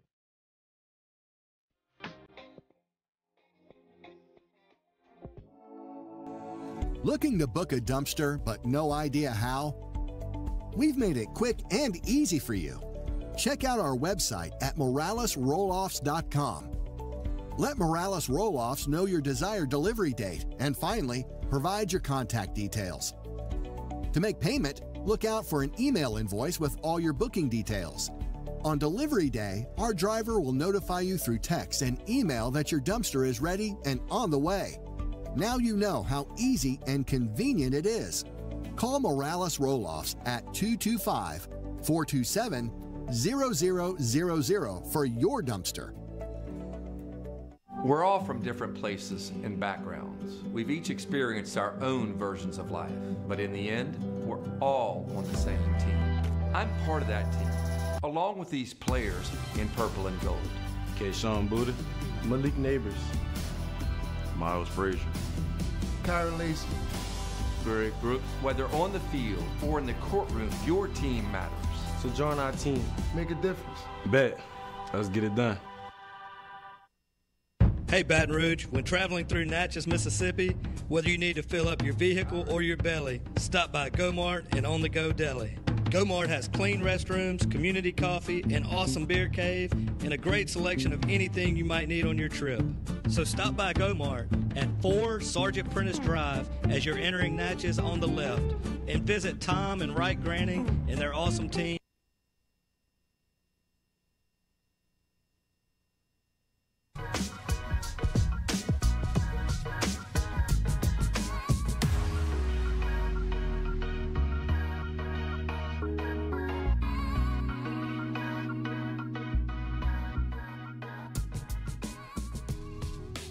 All right, welcome back here to the Jordy Culotta Show, driven and powered by Go Chevrolet. Your voicemails, your questions, your comments coming up here as we get into the second hour of this Wednesday. Make sure and hit that like button, share button, comment button if you don't mind. If you have not subscribed to the show, surpassed 13,000 subscribers. Thanks to you all out there for subscribing and following and staying in tune with what we have going on over here. We greatly appreciate all of you for being out there every single day. Make sure and hit that like button for us, share button, getting ratioed on the comment. likes, you know. It's 5 to 1 over here. I sure hope if y'all are watching, y'all are subscribed, though. I mean, come on. Subscribe's good. 13K, we can. I mean, really, you can hit flirt that with. down thumb too. I mean, you No, don't we hit don't the want like. that. We just like the interaction. I don't want the down right? thumb. The up but thumb. you can't be picky. You can't be picky. No. I can. Thumbs up. They need the middle thumb, just like this show's okay. Oh. You know, just the Caesar thumb. Right. Mm. Maybe.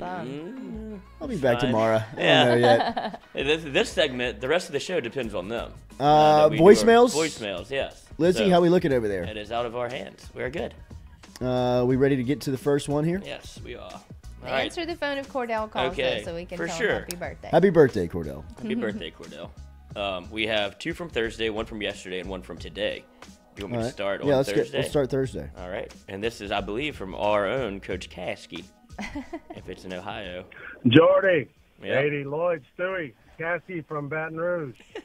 I just wanted my voice to come on your show and just, have y'all hear me and think, man, that dude is cool. You hear even my kids talking to y'all right now. Always a baby in the Finally, a cool Lloyd, Caskey that we can listen grass to. needs to be mowed at my house, so I'll see you later this afternoon over at the Citizens Bank event. All right, bro. I'll see y'all later. That was from last Thursday. Thank you, Coach Caskey. Coach Caskey calling in. Hi, this is... Oh, I don't think we want to talk to old Jade. All right, here we go. What? Oh, they butt dialed us. Let's see if we can get him in trouble. I know. I love Robert that. Durst. I love that. Of course I killed him. I promise I won't tell. All right, that was no good. Busted. Okay. Here we have one from Homer. Hey guys, this is David from Homer. I got some things that maybe you'll want to think about. Oh. The first game of the season, Florida State, within the first 2 or 3 plays, we lose our number 1 defensive player. I'm sure that affected the team in some way. I mean, your number 1 guy goes down, then the start of the game. Oh, it's Cordell. Yes. Have to answer. Happy birthday, big dog. Happy birthday, Cordell. Appreciate it. Cordell, happy birthday, bro. You're 30. Appreciate y'all. Appreciate y'all. 30. What I are you feel it doing too. for it? I'm coming down there, but That's right, this weekend. yeah, but today I'm not doing shit. Hell yeah. Good for you, bro. This is my only phone call for the day. Good for you, I man. love it. I just got done carpooling. I'm going home and sit my ass down. Good for you. Attaboy. Crack one, roll one. There you go. Absolutely. Think of a shirt. Yeah, I appreciate y'all. We hope you have a good day. Yes, sir. All right, I do. Holler Thank when you you, get in Cordell. town. Holler when you get in town. We'll link Absolutely. up. All right. Any text messages over there, Liz? Bye. Happy birthday. Let's see. We still have the rest of this voicemail from Oh, yeah, Homer. we were Oh, yeah, that's listening right. to That's a right. That's right. voicemail. Best player going down on defense. Hey guys, this is David from Kickoff. He goes to the hospital. They don't even know if he's gonna walk again. There's all kind of speculation going on. If people think that don't affect the young football team, I mean, like they got a he's lot. NFX They had a lot to overcome. Then before the Tennessee game, you lose your best offensive lineman to a dehydration problem. On kickoff, you lose your wide receiver, Jack Best, to a fumble, and he's out for a couple of weeks. I mean, they've had a lot. Talk about a slow start. They've had a lot to overcome and think about as a young football team. And for Kelly to get them in the position that they're in right now, it ain't remarkable. It's almost a miracle. So I want y'all to think about that. Thank you. I'll think about it. Let's think about it. I thought about it. Dave from Homa.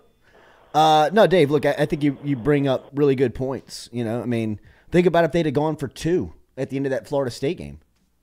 right? I mean, like there's so many what ifs on this team, but all of them they have overcome and put themselves into a position where they're SEC Western Division champs. And look, I think it's a direct line to the coaching. I don't think that the coaching deserves all of the credit. I think the players deserve a ton of credit for what they're doing and what they're taking on and learning and executing on the practice field and bringing it over to Saturdays and executing on the game field. I mean, all of that stuff deserves a ton of credit for the people that are making that happen. But I think the direction and the leadership and, just the organization of the program has really boosted the talent on the field, right? I mean, like it's been able to help them out so much of having a plan, of sticking to nutrition, of being accountable, of, being a good teammate, to getting your workouts in, to being on class on time, to all of the stuff that Kelly has been preaching. And we've heard his team talk about when they've come through here in the offseason. His assistant coaches were here during the offseason. A lot of his players have been here throughout the season. I mean, they're still continuing to harp on the principles of what the program is being built on, and it's the little things.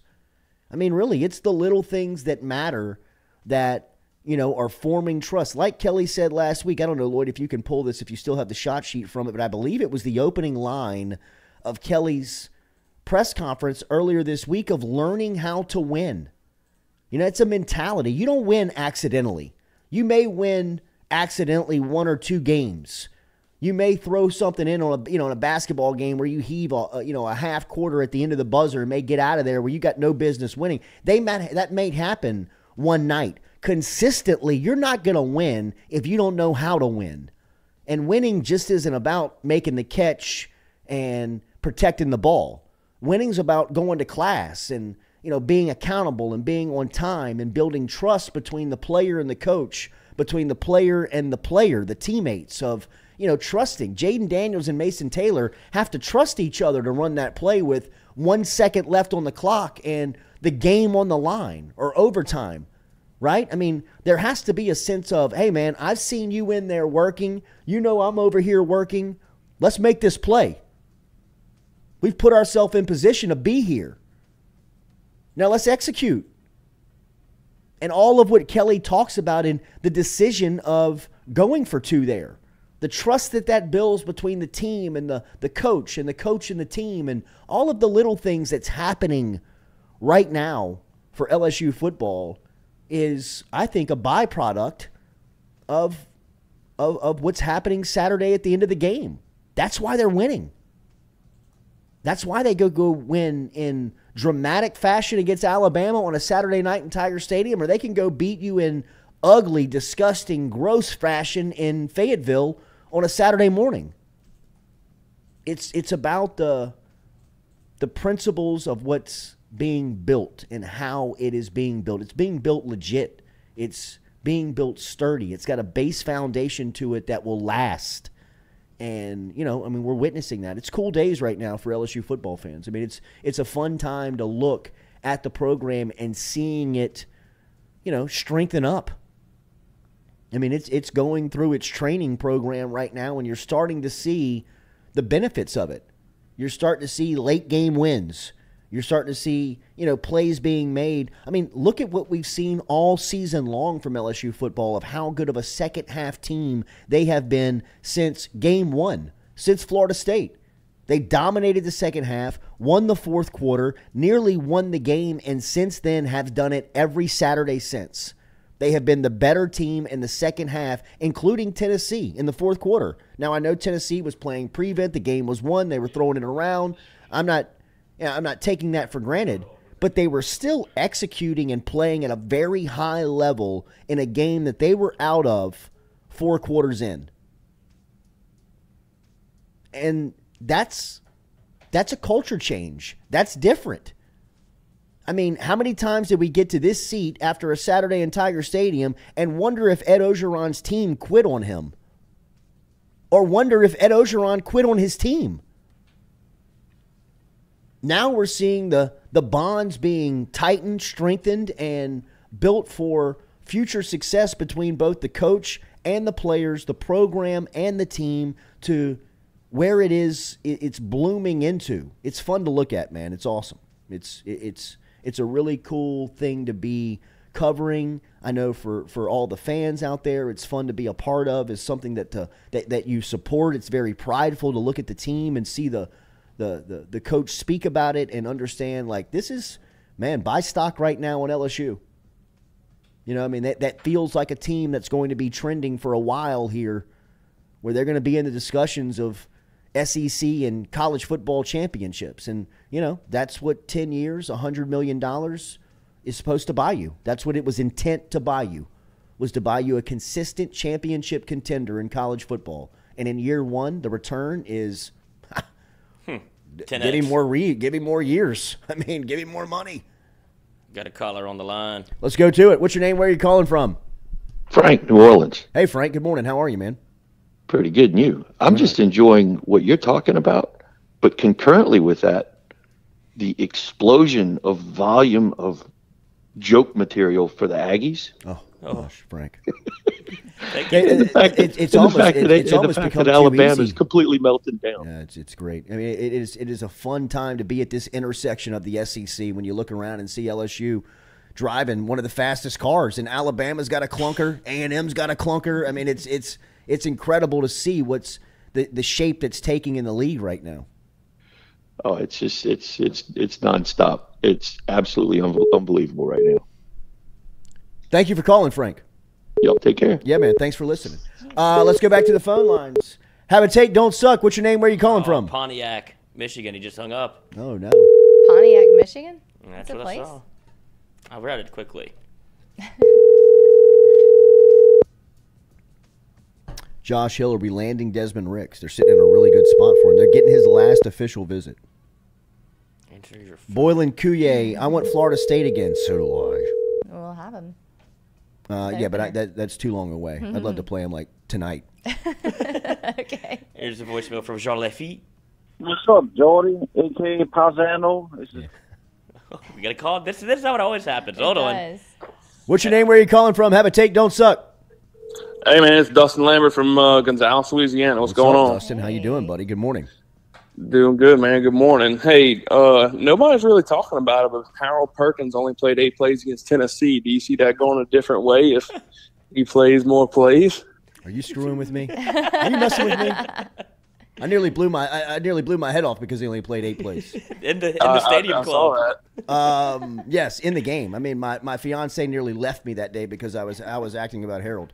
It's not your son. I don't know if I think that, you know, each season there's one outlier, and that's going to be the outlier, and you're going to wonder how the hell did that happen with Harold Perkins. I would love another shot at Tennessee, right? I mean, I think LSU fans would love that. You're not going to get that, but that was just, I mean, that thing was from the jump, just never had a chance. And I think with Perkins on the field, the predominant of the game, he makes a difference. Does he win that game that day? I don't think he does, but to play them straight up 4 quarters, hell, I'd go to Rocky Top. I'd go to Neyland just to get another atmosphere and another swing at him. But 11-8, I'm not making any excuses. Tennessee won the game, but I think that Tennessee and LSU would love to have that one back. And, you know, Harold Perkins not being on the field would be a great qualifier for it. Yeah, definitely. Appreciate you taking my call, man. Yeah, man. Thanks for listening. Have a take, don't suck. What's your name? Where are you calling from? Have a take. Yes, sir. What's your name? Where are you calling from? Duran Tross, Washington, D.C. Yes, sir. Good morning, Duran. What's on your mind, buddy? In reference to the, LSU, we have 2 games that we need to take care of business before we can start thinking about Georgia. And I think the fans and of course, Jordy are getting ahead of themselves about thinking, if we lose one of those games, there's no way that we're going to get in the championship game with 3 losses. No chance. I agree with you wholeheartedly. No chance at all. Do you anticipate them winning both games, though? I anticipate them winning both games and we beating Georgia and we in the national championship. Damn, Duran. What a story, bro. You better call me back if they do. Thanks for listening, bro. Will do, and thank you for the oysters, my brother. You got it, man. Oh, nice. Thank you. All right, have a take, don't suck. What's your name? Where are you calling from? Was it ringing? Yeah, they hung it up. Did you send him oysters? What's up, Jordy, a.k.a. Paisano? This is Clint from the parish. We just got through burning our gun barrels off. We shot 17 ducks and 12 trash ducks. Hell yeah. I just got a couple things. Spoonbill. I got a question for you. Is Harold Perkins eligible to win the Buckus Award being a true freshman? And I was wondering why we haven't seen more of Quincy Wiggins, like spot playing, maybe third down pass rushers. And then the last thing, I think we really missed Brian Thomas Jr. I think he's been really our best receiver all year. And that's about all I got, man. Y'all have a great day. Go Tigers. My birthday is Friday, man, so I've been representing my Jordy Culotta shit. All the fishermen are loving it. Y'all take care, man. Later. Happy early birthday, Cuzzo. Been wearing your Congratulations on the bullshit. Ducks. Throw the shit ones back, man. What are trash ducks? I don't know. That'd be a I have no idea. spoonbill. I have no A idea. trash duck. I have no idea. But I mean, Clint from the parish. If it's I lies, am, I am not good for the duck blind. No. It is way too cold out here. I can't imagine. I am you not like accurate that. with this shotgun. I'm taking this boat. I'm going back to the camp. Well, the How do you start this boat, by the way? Where's the wheeler? I mean, those the engine, the Piro? the engine back here boats, bro. I'm cutting circles. And it is just the wind chill in the Ugh. face on the boat. You're like, All we're not of this going to even chase a fast. duck? I don't know why people do it. Ugh. I've never understood it. Good. Never. Can't talk in there Lord. either.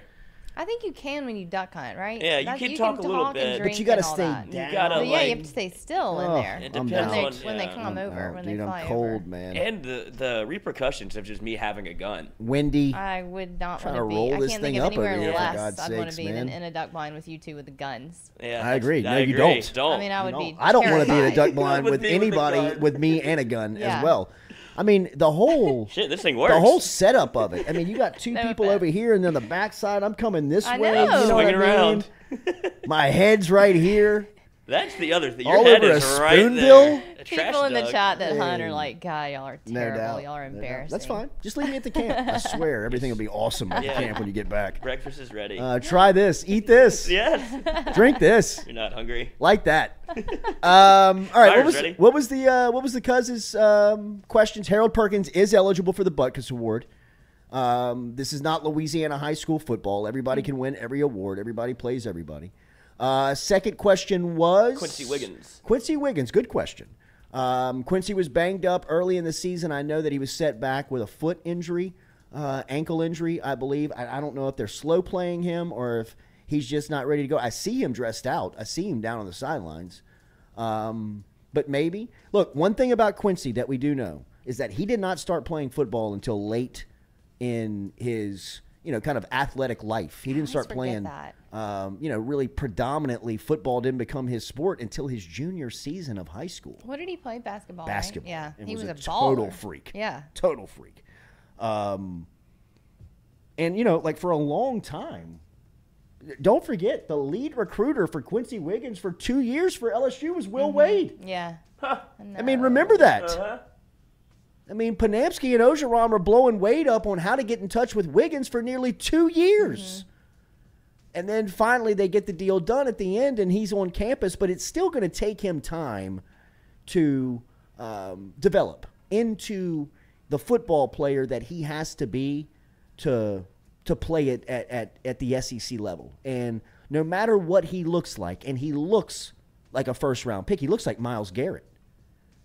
I mean, he looks the part. He's still a baby when it comes to football knowledge, right? And look, you could even say that about Harold Perkins, but Harold's played a lot more football in his life than Quincy has.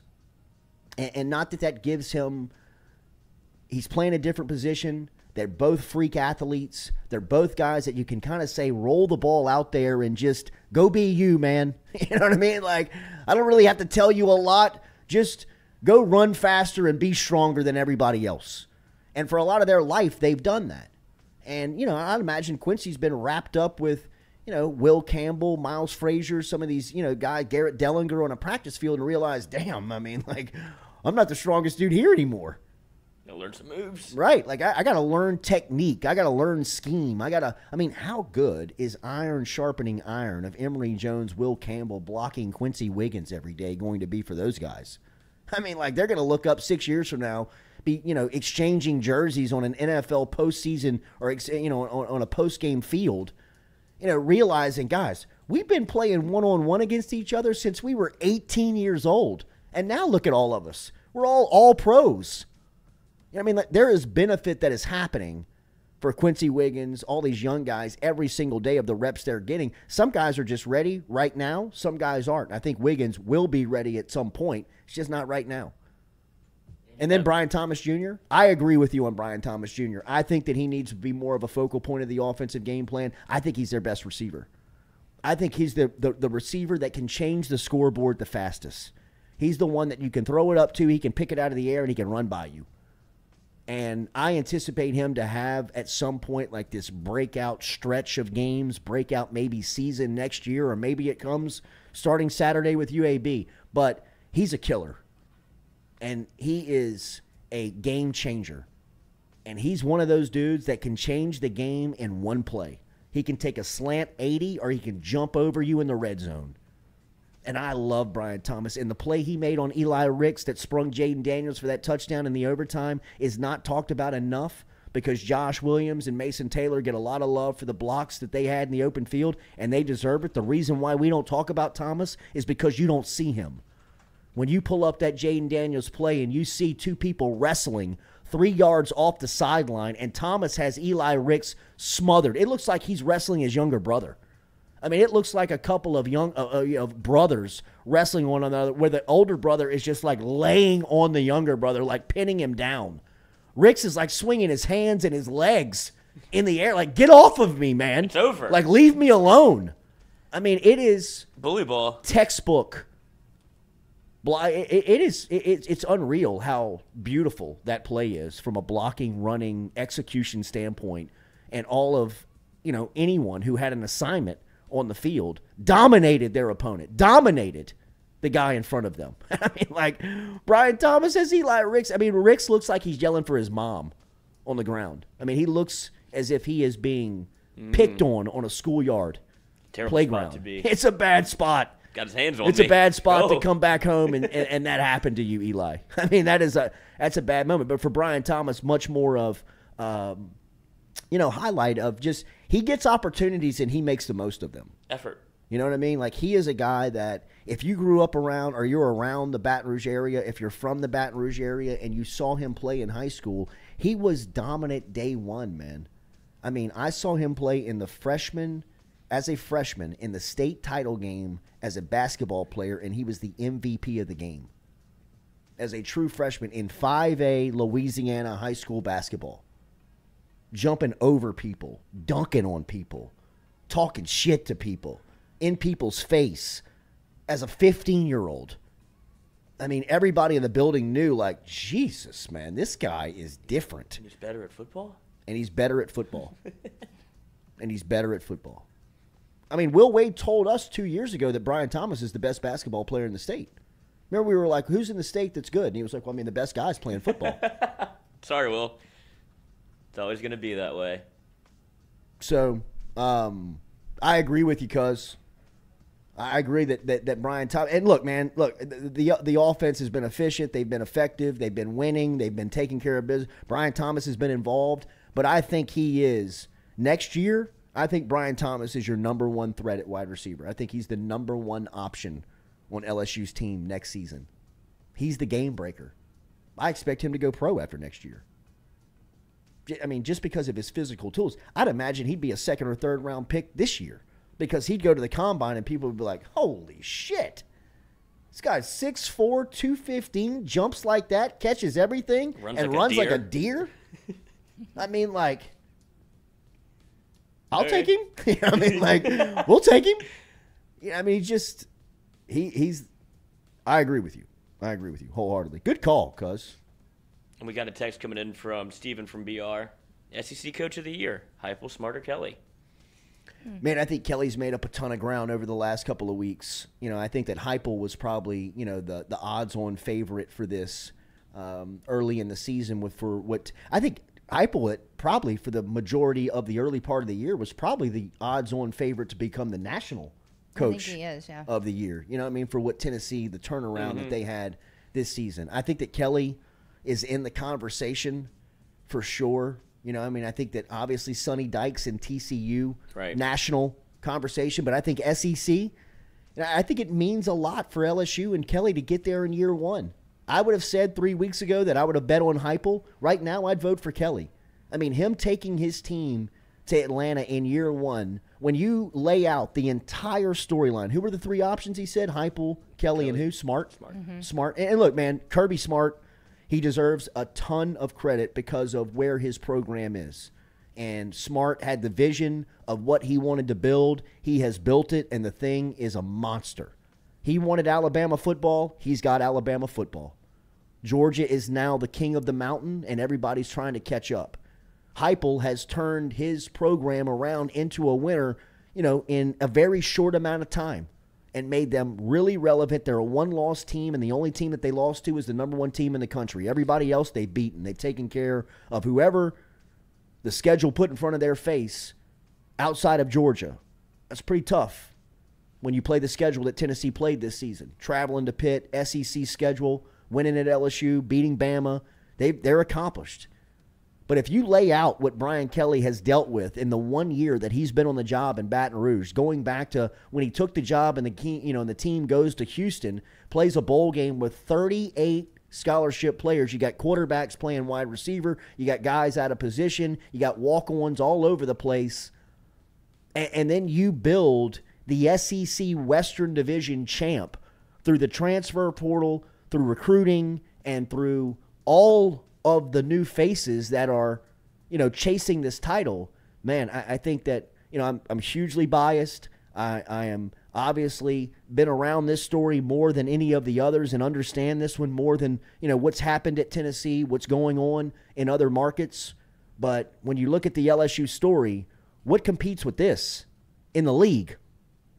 There's good stories. Heupel in Tennessee, I get. He should get a lot of votes. Smart in Georgia, king of the mountain. He's built what he wanted to build, and now it's, really kind of it's on cruise control, it looks like, where it's recruiting itself. They're winning games on Saturdays. They're the best program in college football. But in year one, did anybody expect to happen in Baton Rouge what Brian Kelly is doing? Nobody did. I was at SEC Media Days. Nobody expected this. And now here he is pulling his team into Atlanta, playing for a title in year one. Hell, man, that sounds like Coach of the Year type stuff. Right? I mean, it does to me. So, I mean, however those 3 pie the votes up, however those votes, come in and are split up, I see every side. I would cast my vote for Kelly. I think it's the best story. I think it's the best coaching job. I think, come on. You take Brian Kelly out of this organization, and what do you have? It doesn't take too long ago to think about what you had. You had a absolute shit show. I mean, you had people fleeing. You had lawsuits coming down the pipe. You had perceptions of the program to be where they were. You had fighting fans. You had no support in how. You had players that were leaving in the middle of the night. Nobody wanted to be there, and now you're the league champs on the western side, on the west side, in 11. It hadn't even been a year. I mean, the night they played the SEC title game, the first weekend of December. When did they announce Brian Kelly? I mean, I know his reign started to take shape in January. I think he got the job in December. Okay. Mm-hmm. I think he got the job like December 11th, 12th. Okay. So you're talking about playing the league championship. December 1st. He got the job? Mm-hmm. Okay, so just over a year. They're playing the game on December 5th, I believe, December 4th, 3rd. 2nd? 3rd. 367 days later. That's wild. After you hired him. 367 days after you hired Brian Kelly, you're in the league championship. I mean, man, that's Coach of the Year type stuff. Not only is it league Coach of the Year type stuff, that's national Coach of the Year type stuff. Sonny Dykes might get it at TCU, probably deserves it. Who was last year's SEC Coach of the Year? Probably Smart. Because the past 3 years, they've been national title winners. So, SEC Coaches of the Year. So Kirby, then Saban, yeah, and then Kirby. Saban, twice. Kirby. Okay, yeah. Then Ed. Did Ed win it in 2019? I would imagine so. Did he? Wait, but didn't we just name the last 3? Oh, no, that's 4. Okay. 2019. I mean, how could he not have won? They won everything. Yeah, he would have to. Yeah. That'd be a real slap in the face for Coletto if they were like, well, this definitely wasn't you. Hunter Hall, I mean, the Auburn game was almost a loss. Hunter, y'all almost hired Rich Rodriguez. Who cares? Y'all got Saban. We won. You know what I mean? Like, who cares about what, you know, you was almost. I mean, that sounds very gumpy of you. Well, he is. He's an He's awesome in a state of mourning. I know. He is. We love Hunter Hall, though. I do love Hunter. I do too. It's just easy to make fun of y'all. They've never been here before. They're down. Yeah, that's the best part. That is true. It is. They're freaking out. They're freaking out. The walls are You know what I closing mean? in. Like, you're like, what's going on? That's tough. Nick's going on vacation already? No. That's Looking for tough. another job. What if he's the coach of Texas next year? Oh, my God. Would you take Nick Saban over Brian Kelly? No, I would not at this point. Ooh, that's strong. Hot take. I would not. I mean, You take Kirby? yes. Over Heupel? BK? No. There's only one man in the world. Kirby. But I mean, like, if you were like, I'm going to play with Kirby and you play with Kelly, I'd be I'm like, cool. I'm good. Yeah. I'm cool. LSU got the guy. Nick Saban goes LSU to did Texas get the guy. to go coach Arch. Saban goes to A&M. Sarkisian moves back down to offensive coordinator. Fit the band back together. Just do it in Texas. I'm in the SEC again. Saban. Miss Terry, she loves Austin now. There's Terry. They got plenty of boats. Lake Travis, I'm out there. Oh, that's true. That would be like a lateral move for him. It'd be a great a lateral move? He's already got the lake. Yeah, he's in Georgia. That's right. Tuscaloosa is a beautiful place, Hunter. Yeah, Make he sure has you that. thank Nikki for all of the upgrades in the That's true. downtown That's actually river very walks true. in the downtown Brian area. Kelly's going to get us a bridge Yeah. built. A what? A bridge. The new bridge? The BK bridge. Yeah. Kelly's Crossing. Kelly's. That's cute. You're welcome, city. Like it. I'll bill you, Sharon. And then we have Harold Perkins Road. We already got Perkins Road. Aw, It's a major artery of the city. You're welcome, Perk. That should have been a recruiting tip. It I mean, should have Harold, been. they named the thoroughfare of the city after you, bro. Already. I mean, the largest road in the Baton Rouge is named Perkins Road. It's all after you, man. Appreciate everybody for being here. Thanks for interacting. Thanks for all the calls, for the voicemails, for the entire crew. What is tonight? Wednesday? Mic'd up? Mic'd up. We have Paul Maneri coming in studio to defend himself. Maybe Ochinko might make a visit as well. He's got to. He feels like this has been some unfettered comments that he has to defend himself against these Ochinko stories, these Kramer this stories. could be good. Yeah, he's coming to take the stand. That's fun. Are you going to share the video of him being pranked by the Need to snake? get the snake. We Like- showed it at when Yeah, we he did that sh- at he showed Fred's. it. We He showed it showed on the it at big screen. He Fred's. was like, "Get that off the screen." So That's good stuff, man. All right, appreciate everybody being out there. Make sure and like, share. If you have not subscribed, subscribe before you get out of here. Have a great day. We're back with you tomorrow morning, 7 a.m.